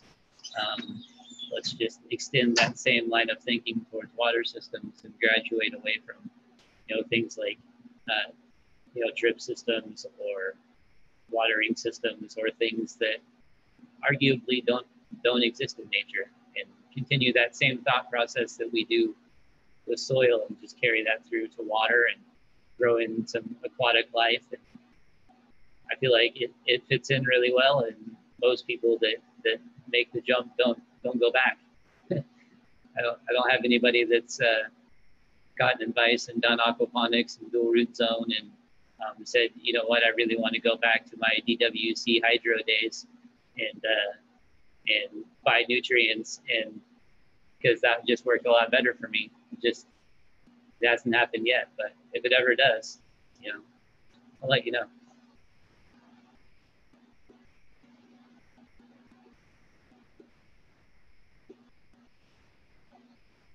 And the man in the dark.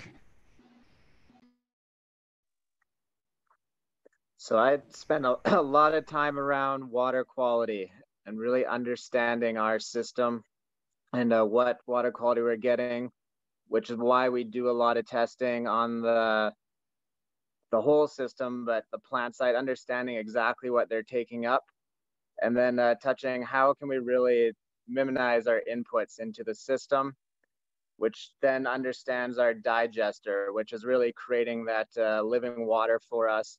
Even how we change the flows or the temperature of that digester, that's going to be breaking down those solids differently, which then we end up seeing different nutrient profiles coming through our system. So we have got a lot of data to collect and compare where we're at from one cycle to the next. But that is where we spend a lot of time, is around our water quality, even the temperature we're running the water at, and all those factors. The microbials we need to dig into more, and yeah, understanding what's happening in that big old digester.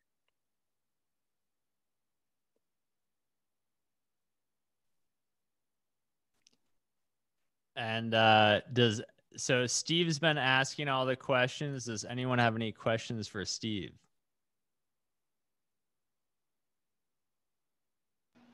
Steve, you've gone an entire show without talking about silica too much. Are you going to be okay? Yeah, we touched on it a little bit with the stinging nettle over the horsetail, which horsetail does have silica in it, but your stinging nettle has magnitudes more.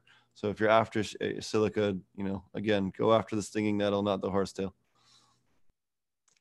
And then as a non-aquaponics person, is this stuff then being dumped into the water so that it can be absorbed by the plants?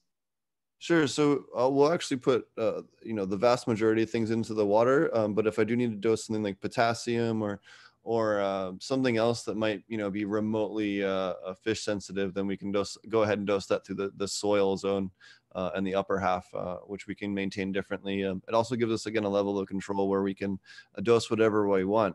Some of the things that you do have to be careful of, though, would be any wetting agents or yucca extract. Yucca extract will kill fish in minuscule doses, like 2 drops in 18,000 gallons, 3 drops in 18,000 gallons will kill all the fish.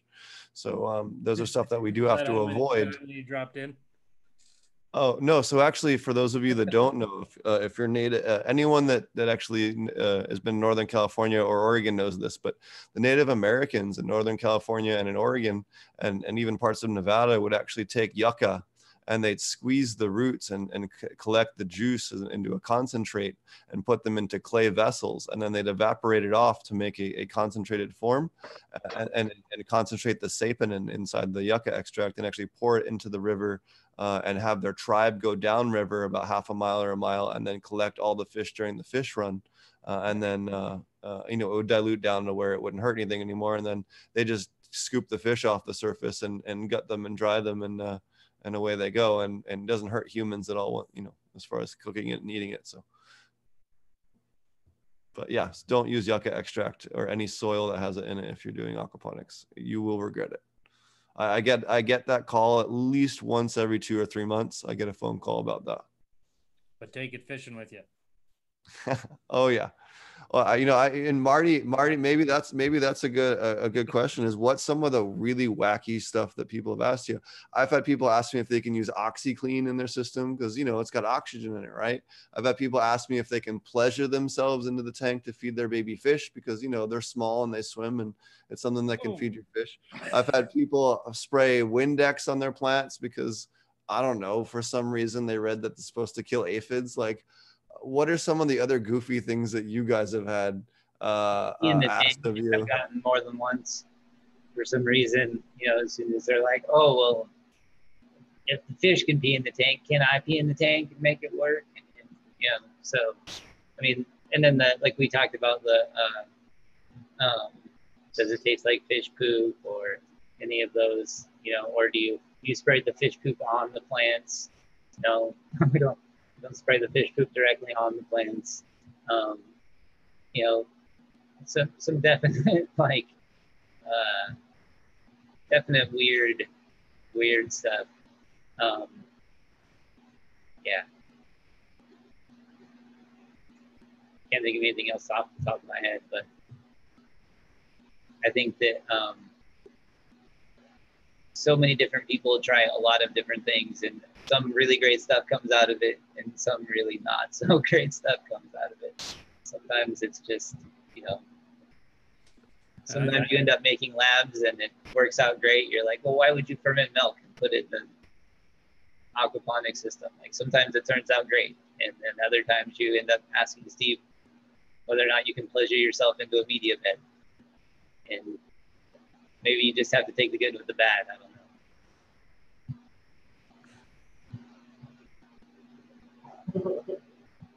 So just to confirm, none of you are jerking off into your aquaponics systems. No.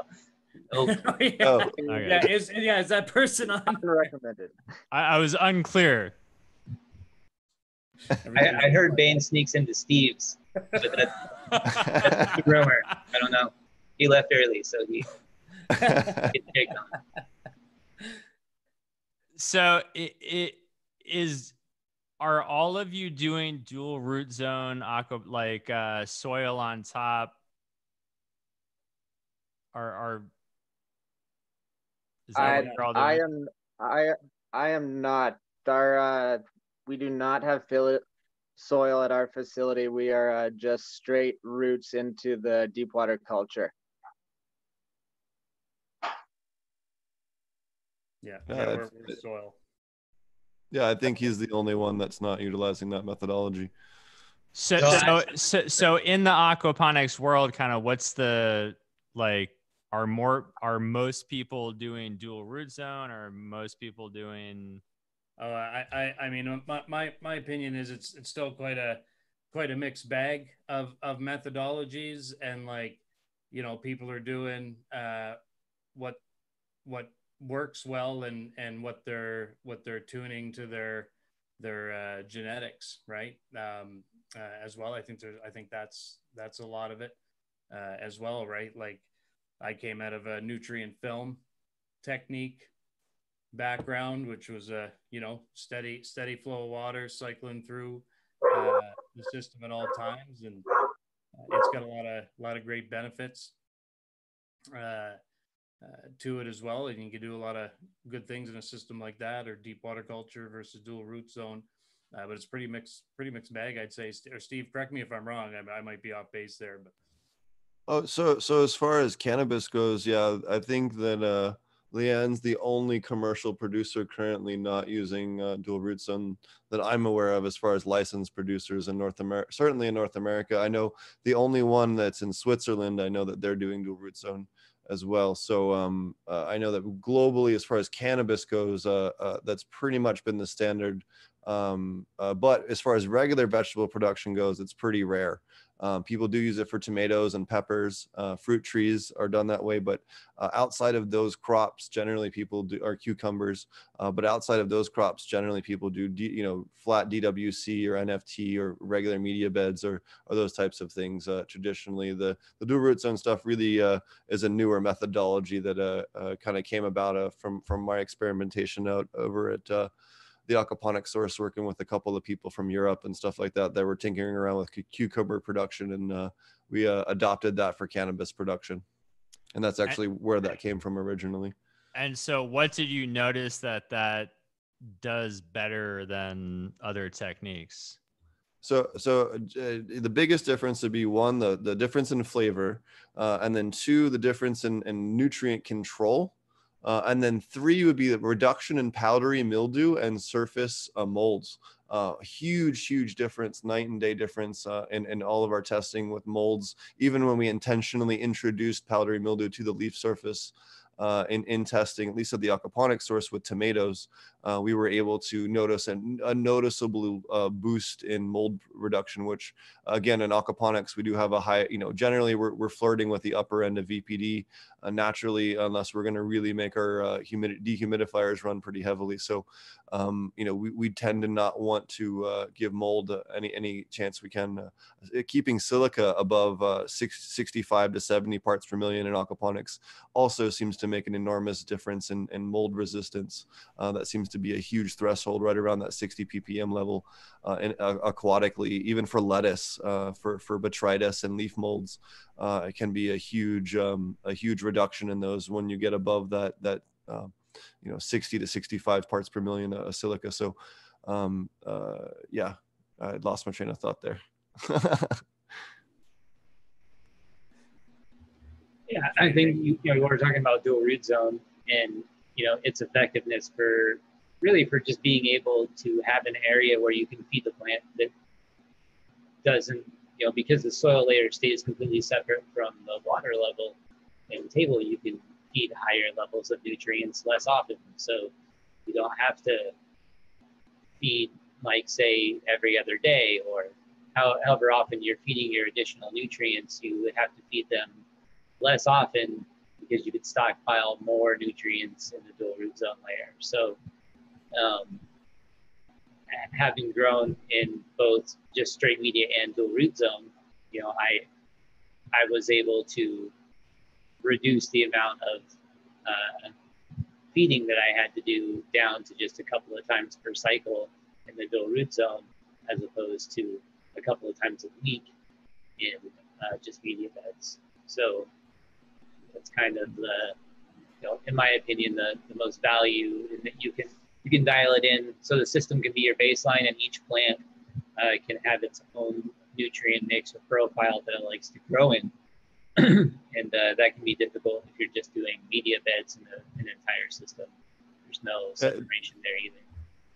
And that would be the other two things I would also bring up too, would be individual control. I can run 3 different strains and run 3 different nutrient profiles all together with the same main base. So they get the same 90% of it. And then we can fine tune that last little bit to perfect them on a per strain basis. The other one I would say is a huge advantage is pest management, primarily if you ever run into root aphids. You have a space for your nematodes to actually live near your root system with the dual root zones. And you give a place for your rove beetles and other predators to actually live and colonize and not deal strictly with an aquatic environment. I have consulted on DWC cannabis grows that had root aphids, and dealing with that tiny little layer at the bottom can be a complete nightmare, even with Bavaria bassania and some of the other stuff that's out there. And doing them in combos, whereas with the dual root zone, if you have a nice layer where you can have predators living and happily all the time, it does, we don't have those problems. Once we switched everything over to the soil from the straight net cups, we were able to completely eliminate them, where they had thrown everything in the kitchen sink at them before I got there. So this is another advantage, I would say, both from the nutrient end and from the IPM end. It gives you more options and more control. So go ahead. One more time. So I do have like a number of different mixes that are going to be going into, or that are in the dual root zone system right now. So I have one, because one question I get all the time is, can you do just castings? Why don't I just do just my red worm stuff? So people consistently want to know, because they want to be sustainable, right? They want to think, oh, well, why do I need all this extra stuff? Why can't I just do red worms? And so I did that. I even got some from the store. So I did a couple of different mixes in each bed with varying levels of potassium and phosphorus. And I do think that you can vary it a lot in the dual root zone and get varied effects. So that's whether you're varying your levels for science and trying to dial in a strain to find out exactly what you want it to be. So you're running all the same, all the same cuts, but in different soils. So that's what I'm doing right now. I have about 8 different clones of Thorsberry that's all running in different nutrient mixes and different size pots, all with the same base castings, and then one that has just castings all by itself. So I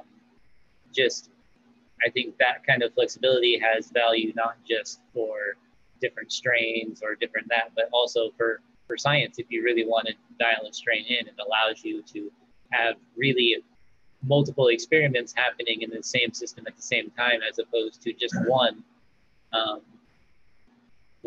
nutrient profile for the entire system at once. If you wanted to replicate those results, you would have to have multiple small systems to test with to test as fast, because otherwise you're limited per run.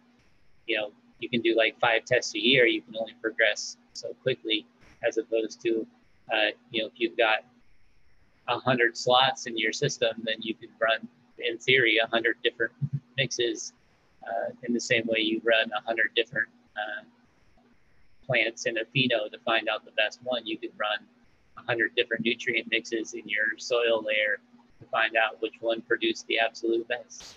Now that might be extreme. You probably wouldn't run 100, but you could run, you know, 10 different strains with 10 different profiles, and that, you know, that becomes much more attractive to somebody trying to dial something in and figure out what you want to grow on a commercial level. So just running a test system, I think would be a huge value to even a place now that just did DWC or whatever it was, because you would still have those nutrient levels that, you know, should have some sort of transport across growing types that you would be able to replicate even in your production system. So I think it has, dual root zone has a lot of value just in its flexibility that we're only just starting to play with.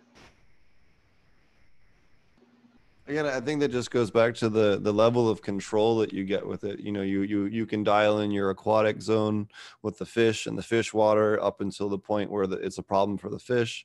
You can play with your soil mixes. You can do a time release and you could do no-till. You could do living soil. You know, you can do straight hydronutrients if you want to go crazy. You could do PGRs and do it into the soil, and it won't affect the fish. You know, if you want to go totally crazy, you have the option of whatever you want. You have more knobs and more switches and more, you know, sliders that you can change to dial it in, and again, it just allows you to really have the most amount of choices when you're trying to decide, well, what do I add? Well, if I need to add calcium, I can add it in the upper part or in the lower part. I could foliar feed. So again, it kind of gives you a wide range of options as far as nutrient feeding and how you want to go about it, be it organic, non-organic, natural input, non-natural input, or whatever. Yeah, I think the other option too is you know, controlling your nutrient, you know, from fish tank, you know, processed ready nutrient from fish tank into a secondary tank where you can have some tweaking there with you know, of course in our case, you know, organic certified, you know, you got to, you know, tweak your minerals at that point. Some stuff you're just not going to get from your fish feed dependent, right? So I like to do our tinkering on the water side and like kind of go into it with the soil medium either being living or not. You know what I mean? Even from a dual root zone perspective, in the you know, as you know, you progress kind of down the value chain, right? It's you know, what does coir look like when it takes up that microbial culture of your aquaponics water, when you've got that medium in play, because that's unique, right, as well, and then you have you know, over to the existing microbial culture in your living soil, and how both of those interact, right?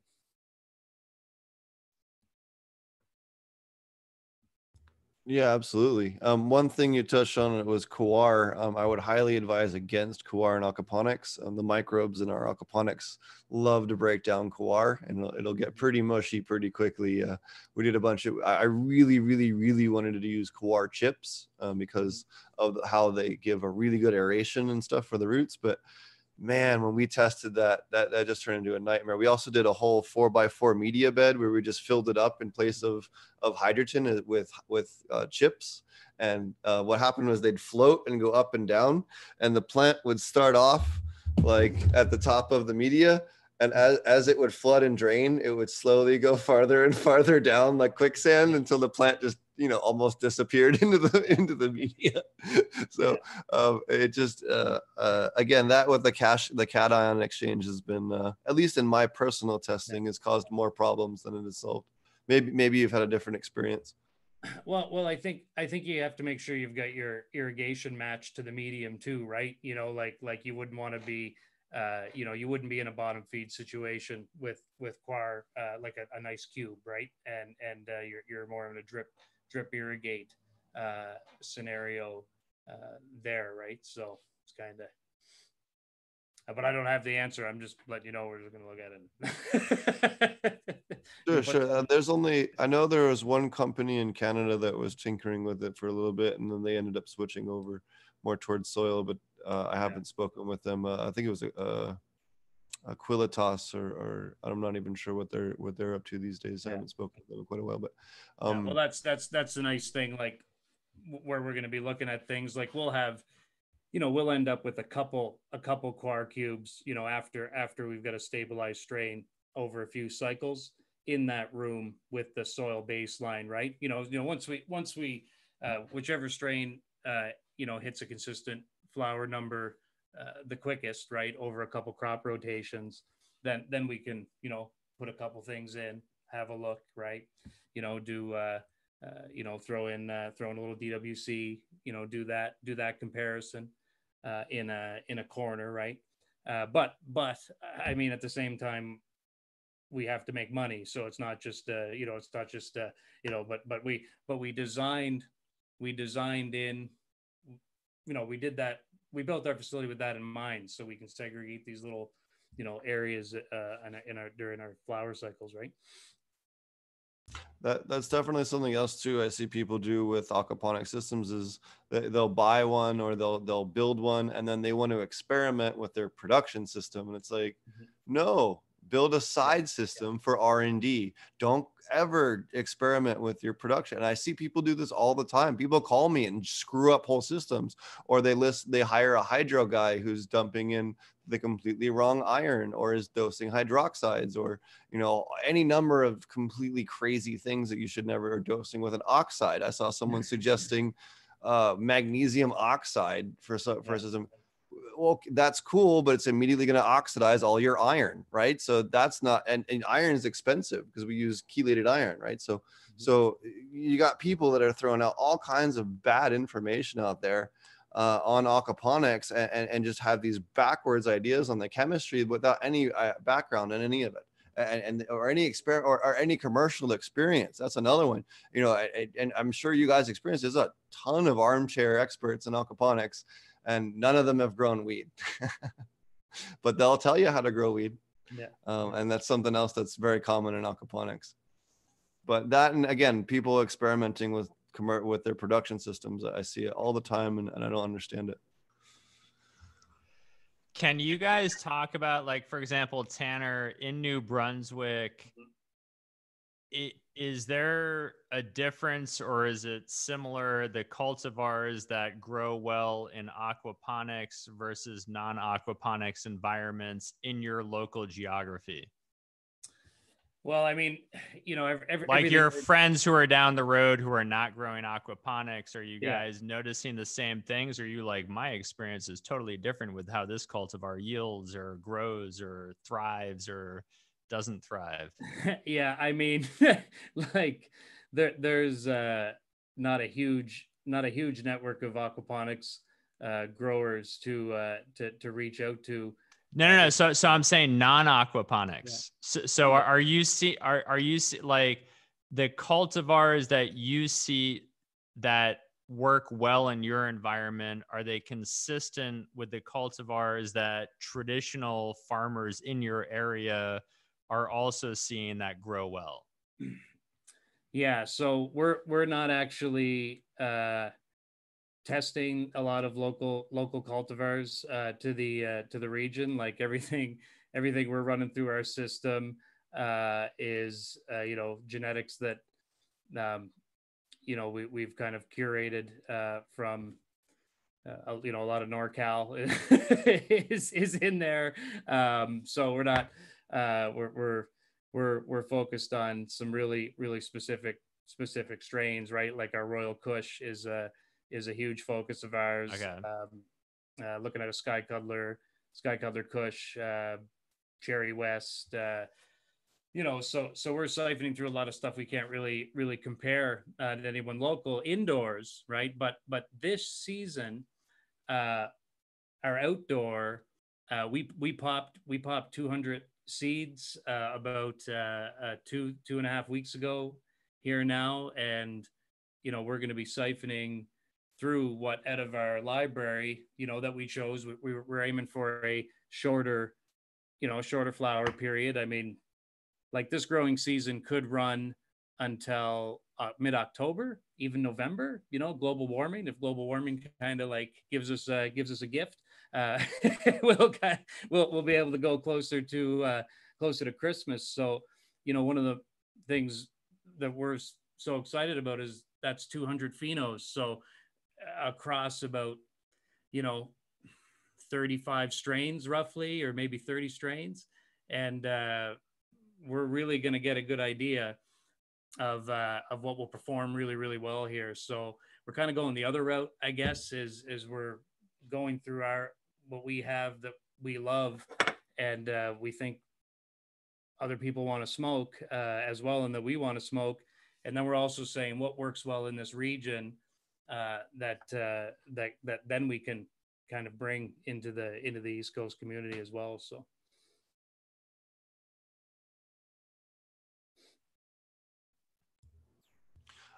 I've found that indicas seem to do slightly better than sativas. That also could just be partially the fact that we're always growing in greenhouses or some other thing where we're mildly height restricted.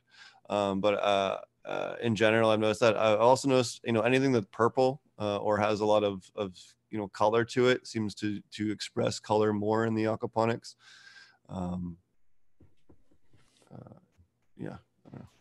Yeah, I would say just like overall genetic expression. I mean, I don't know if you can really say that like it all tastes better or it all tastes, you know, like it just always tastes different. I think that's one of the things that you can say, you know, objectively, is that they never taste the same. And I've had you know, a couple of local growers that I work with that do, you know, really big into living soil and humiculture and you know, different KNF methods, you know, so they're really using the same inputs, just different, you know, growing methods. And, you know, so we compare notes and exchange cuts, and, you know, they always taste different than what other people do or what I do in different medias. You know, in my personal opinion, you know, it's definitely always better. You know, like there's never been a strain that I'm like, oh, you know what, I really preferred it in living soil over aquaponics. So I think I'm getting up to like 16 strains or something like that I've grown in aquaponics now. So I don't know, that's a pretty good record. But I definitely can attest to the fact that it's different, and all the people that I have allegedly smoked with have said the same thing, that you can definitely taste the difference. So that's like the main thing. You know, I think it'd be interesting to see like how it stacks up medicinally. Like I know there's been some research in different mushrooms that are effective as medicine, but only when they feed off of certain type of food sources. So I think it would be interesting. I think Paul Stamets did a lot of research in the effectiveness of mushrooms and its medicinal values, requiring it to be I think it was birchwood. A certain type of mushroom had to feed off of birchwood to have the type of medicinal effect. So, you know, are there things, applications specifically for aquaponic cannabis where the terpene profiles are going to more effectively treat certain medications or certain ailments, I guess? I think it's a fascinating question. I think eventually long term though, I think, and especially this is something I've talked about and something that I've learned a lot just watching how the Humboldt community kind of came together to rally around their selves as a brand. But I really think that aquaponics almost could be almost like its own Appalachia, because it's its own unique way, and with the difference in the water pressure and how the plants regulate that, and how the plants biologically adapt to that over time, really does kind of create a different plant. And I think that, collectively, if we all work together around that, we could all support each other that way, and recognize it as a separate, biome type to grow your cannabis, that is a separate thing that has its own qualities and traits that can be marketable, collectively as a group, and kind of taking the idea that, some of the the leaders like Kevin Jodry and some of the other people down in Humboldt have kind of taken that with the Humboldt Appalachia. But I really do think that, if we're looking this from a biological standpoint, aquaponics really kind of is its own little Appalachia, or is, maybe that's the wrong way to phrase it, but it's certainly that similar type of concept when it comes to overall changing the way that the plant grows and its physiology in general. Yeah, I mean, I think as a group, we definitely have a great opportunity to firm it up as a high quality category, right? Within the craft and high end community, and that's all terp driven, and that's it's completely quality driven, right? So Steve, if you were to debate Frenchie Cannoli about whether aquaponics deserves an appellation, how would that conversation go? I think it would go pretty well. I know Frenchie's been begging me to actually make some aquaponic hash, so I'm hoping that when we get our good harvest here in the fall, I can invite him out here to tell me myself if it sucks or not. He'll travel to Oklahoma. I would be happy to give Frenchie a couple of pounds to tell me what he thinks. So Kevin was actually tuned in earlier. I'm assuming he's since gone to bed, but it's 10 o'clock West Coast time. Tanner, that means what? It's 1 o'clock yours. Are you in? You're not at home. You're like at the facility. I'm at the office. It's I was gonna say that does not look like a home environment. That looks a very sterile corporate office back room with no windows. Do you have any windows? No, I got windows right in front of me. Just okay. Yeah, I'm staring through them. That's the way to be pointed. But yeah, this tonight's talk's gonna have influence on my day tomorrow. But I'll make it happen. Right. Well, apologize to the family for the the 1 a.m. end time. Steve, are you? Do you have any other questions, comments, or should we call it a night? No, I think we could wrap it up. I would like to just mention, if anyone's looking for additional aquaponic cannabis content, Marty and I host a show once or twice a week, every week on that, solely on that topic. We have over 400 hours of additional content if you want to learn more about that. And in fact, every single person that's been on this panel tonight has had their own episode. So if you want to find out, in fact, Leanne gave us a tour of his facility on video. It's quite very cool. I have a tour of Organic Innovations out here in Oklahoma. If you want to see that, Marty has tours of his facility. I know that Tanner's working on getting some footage up of his stuff. I'm not sure if he's posted that publicly or not. But I know that Bain's got some stuff up publicly. So if you want to see any of our content, we have all that on there, or check out their individual content as well. There's lots out there to explore. Actually, Marty, can you what you're commenting on YouTube? Can you just walk us through the OG, the Lemon Kush, the Chernobyl? Oh yeah, Shishkaberry. Yeah, so I was just trying to name off. Somebody, tried to call me out and ask if I could name all 16 strains that I have grown, and so I was trying to list all those off. So Starfighter OG, Lemon OG, Chernobyl, Hercule, Shishkaberry, Wi-Fi OG, Sour Strawberry, Mango Kush, Jackhammer, also Jackhammer by 9 Pound Frost. I didn't put that one on the list yet. Blackberry Frost, Pineapple by Banana Frost, Thor's Berry, Blue Cheese, Snowman. I think I'm up to like 14 or 15 now. I'm getting close. That's all I got off the top of my head, though. Blue Cheese is great. It's like one of my favorites, for sure. It was my first run of outdoor. You can see aquaponic blue cheese on my YouTube channel at APMeds. Most of those strains are documented on my YouTube grow, so you can definitely check those out. Yeah, and I know a couple of us too have facility builds. I know I have some on my channel. Marty does on his. I know some of these guys as well have build videos as well, so check those out. Also, someone else mentioned in chat, I almost forgot, we have the Aquaponic Cannabis Facebook group. It's facebook.com/groups/APCanna. If you're looking to join, we have a huge group, over 7,000 people from around the world. We actually have quite a few people there now from South Africa as well. So it doesn't matter where you are on the planet. I actually knew someone in Zimbabwe when I landed that actually was from my Facebook group. So you never know where you'll find some cool people to hang out with and to get a J from when you're on your travels. And it's a great group. Great, it supports each other in a non-toxic way too. It's aquaponic cannabis growers if you're just searching it up. And yeah, it's a great place.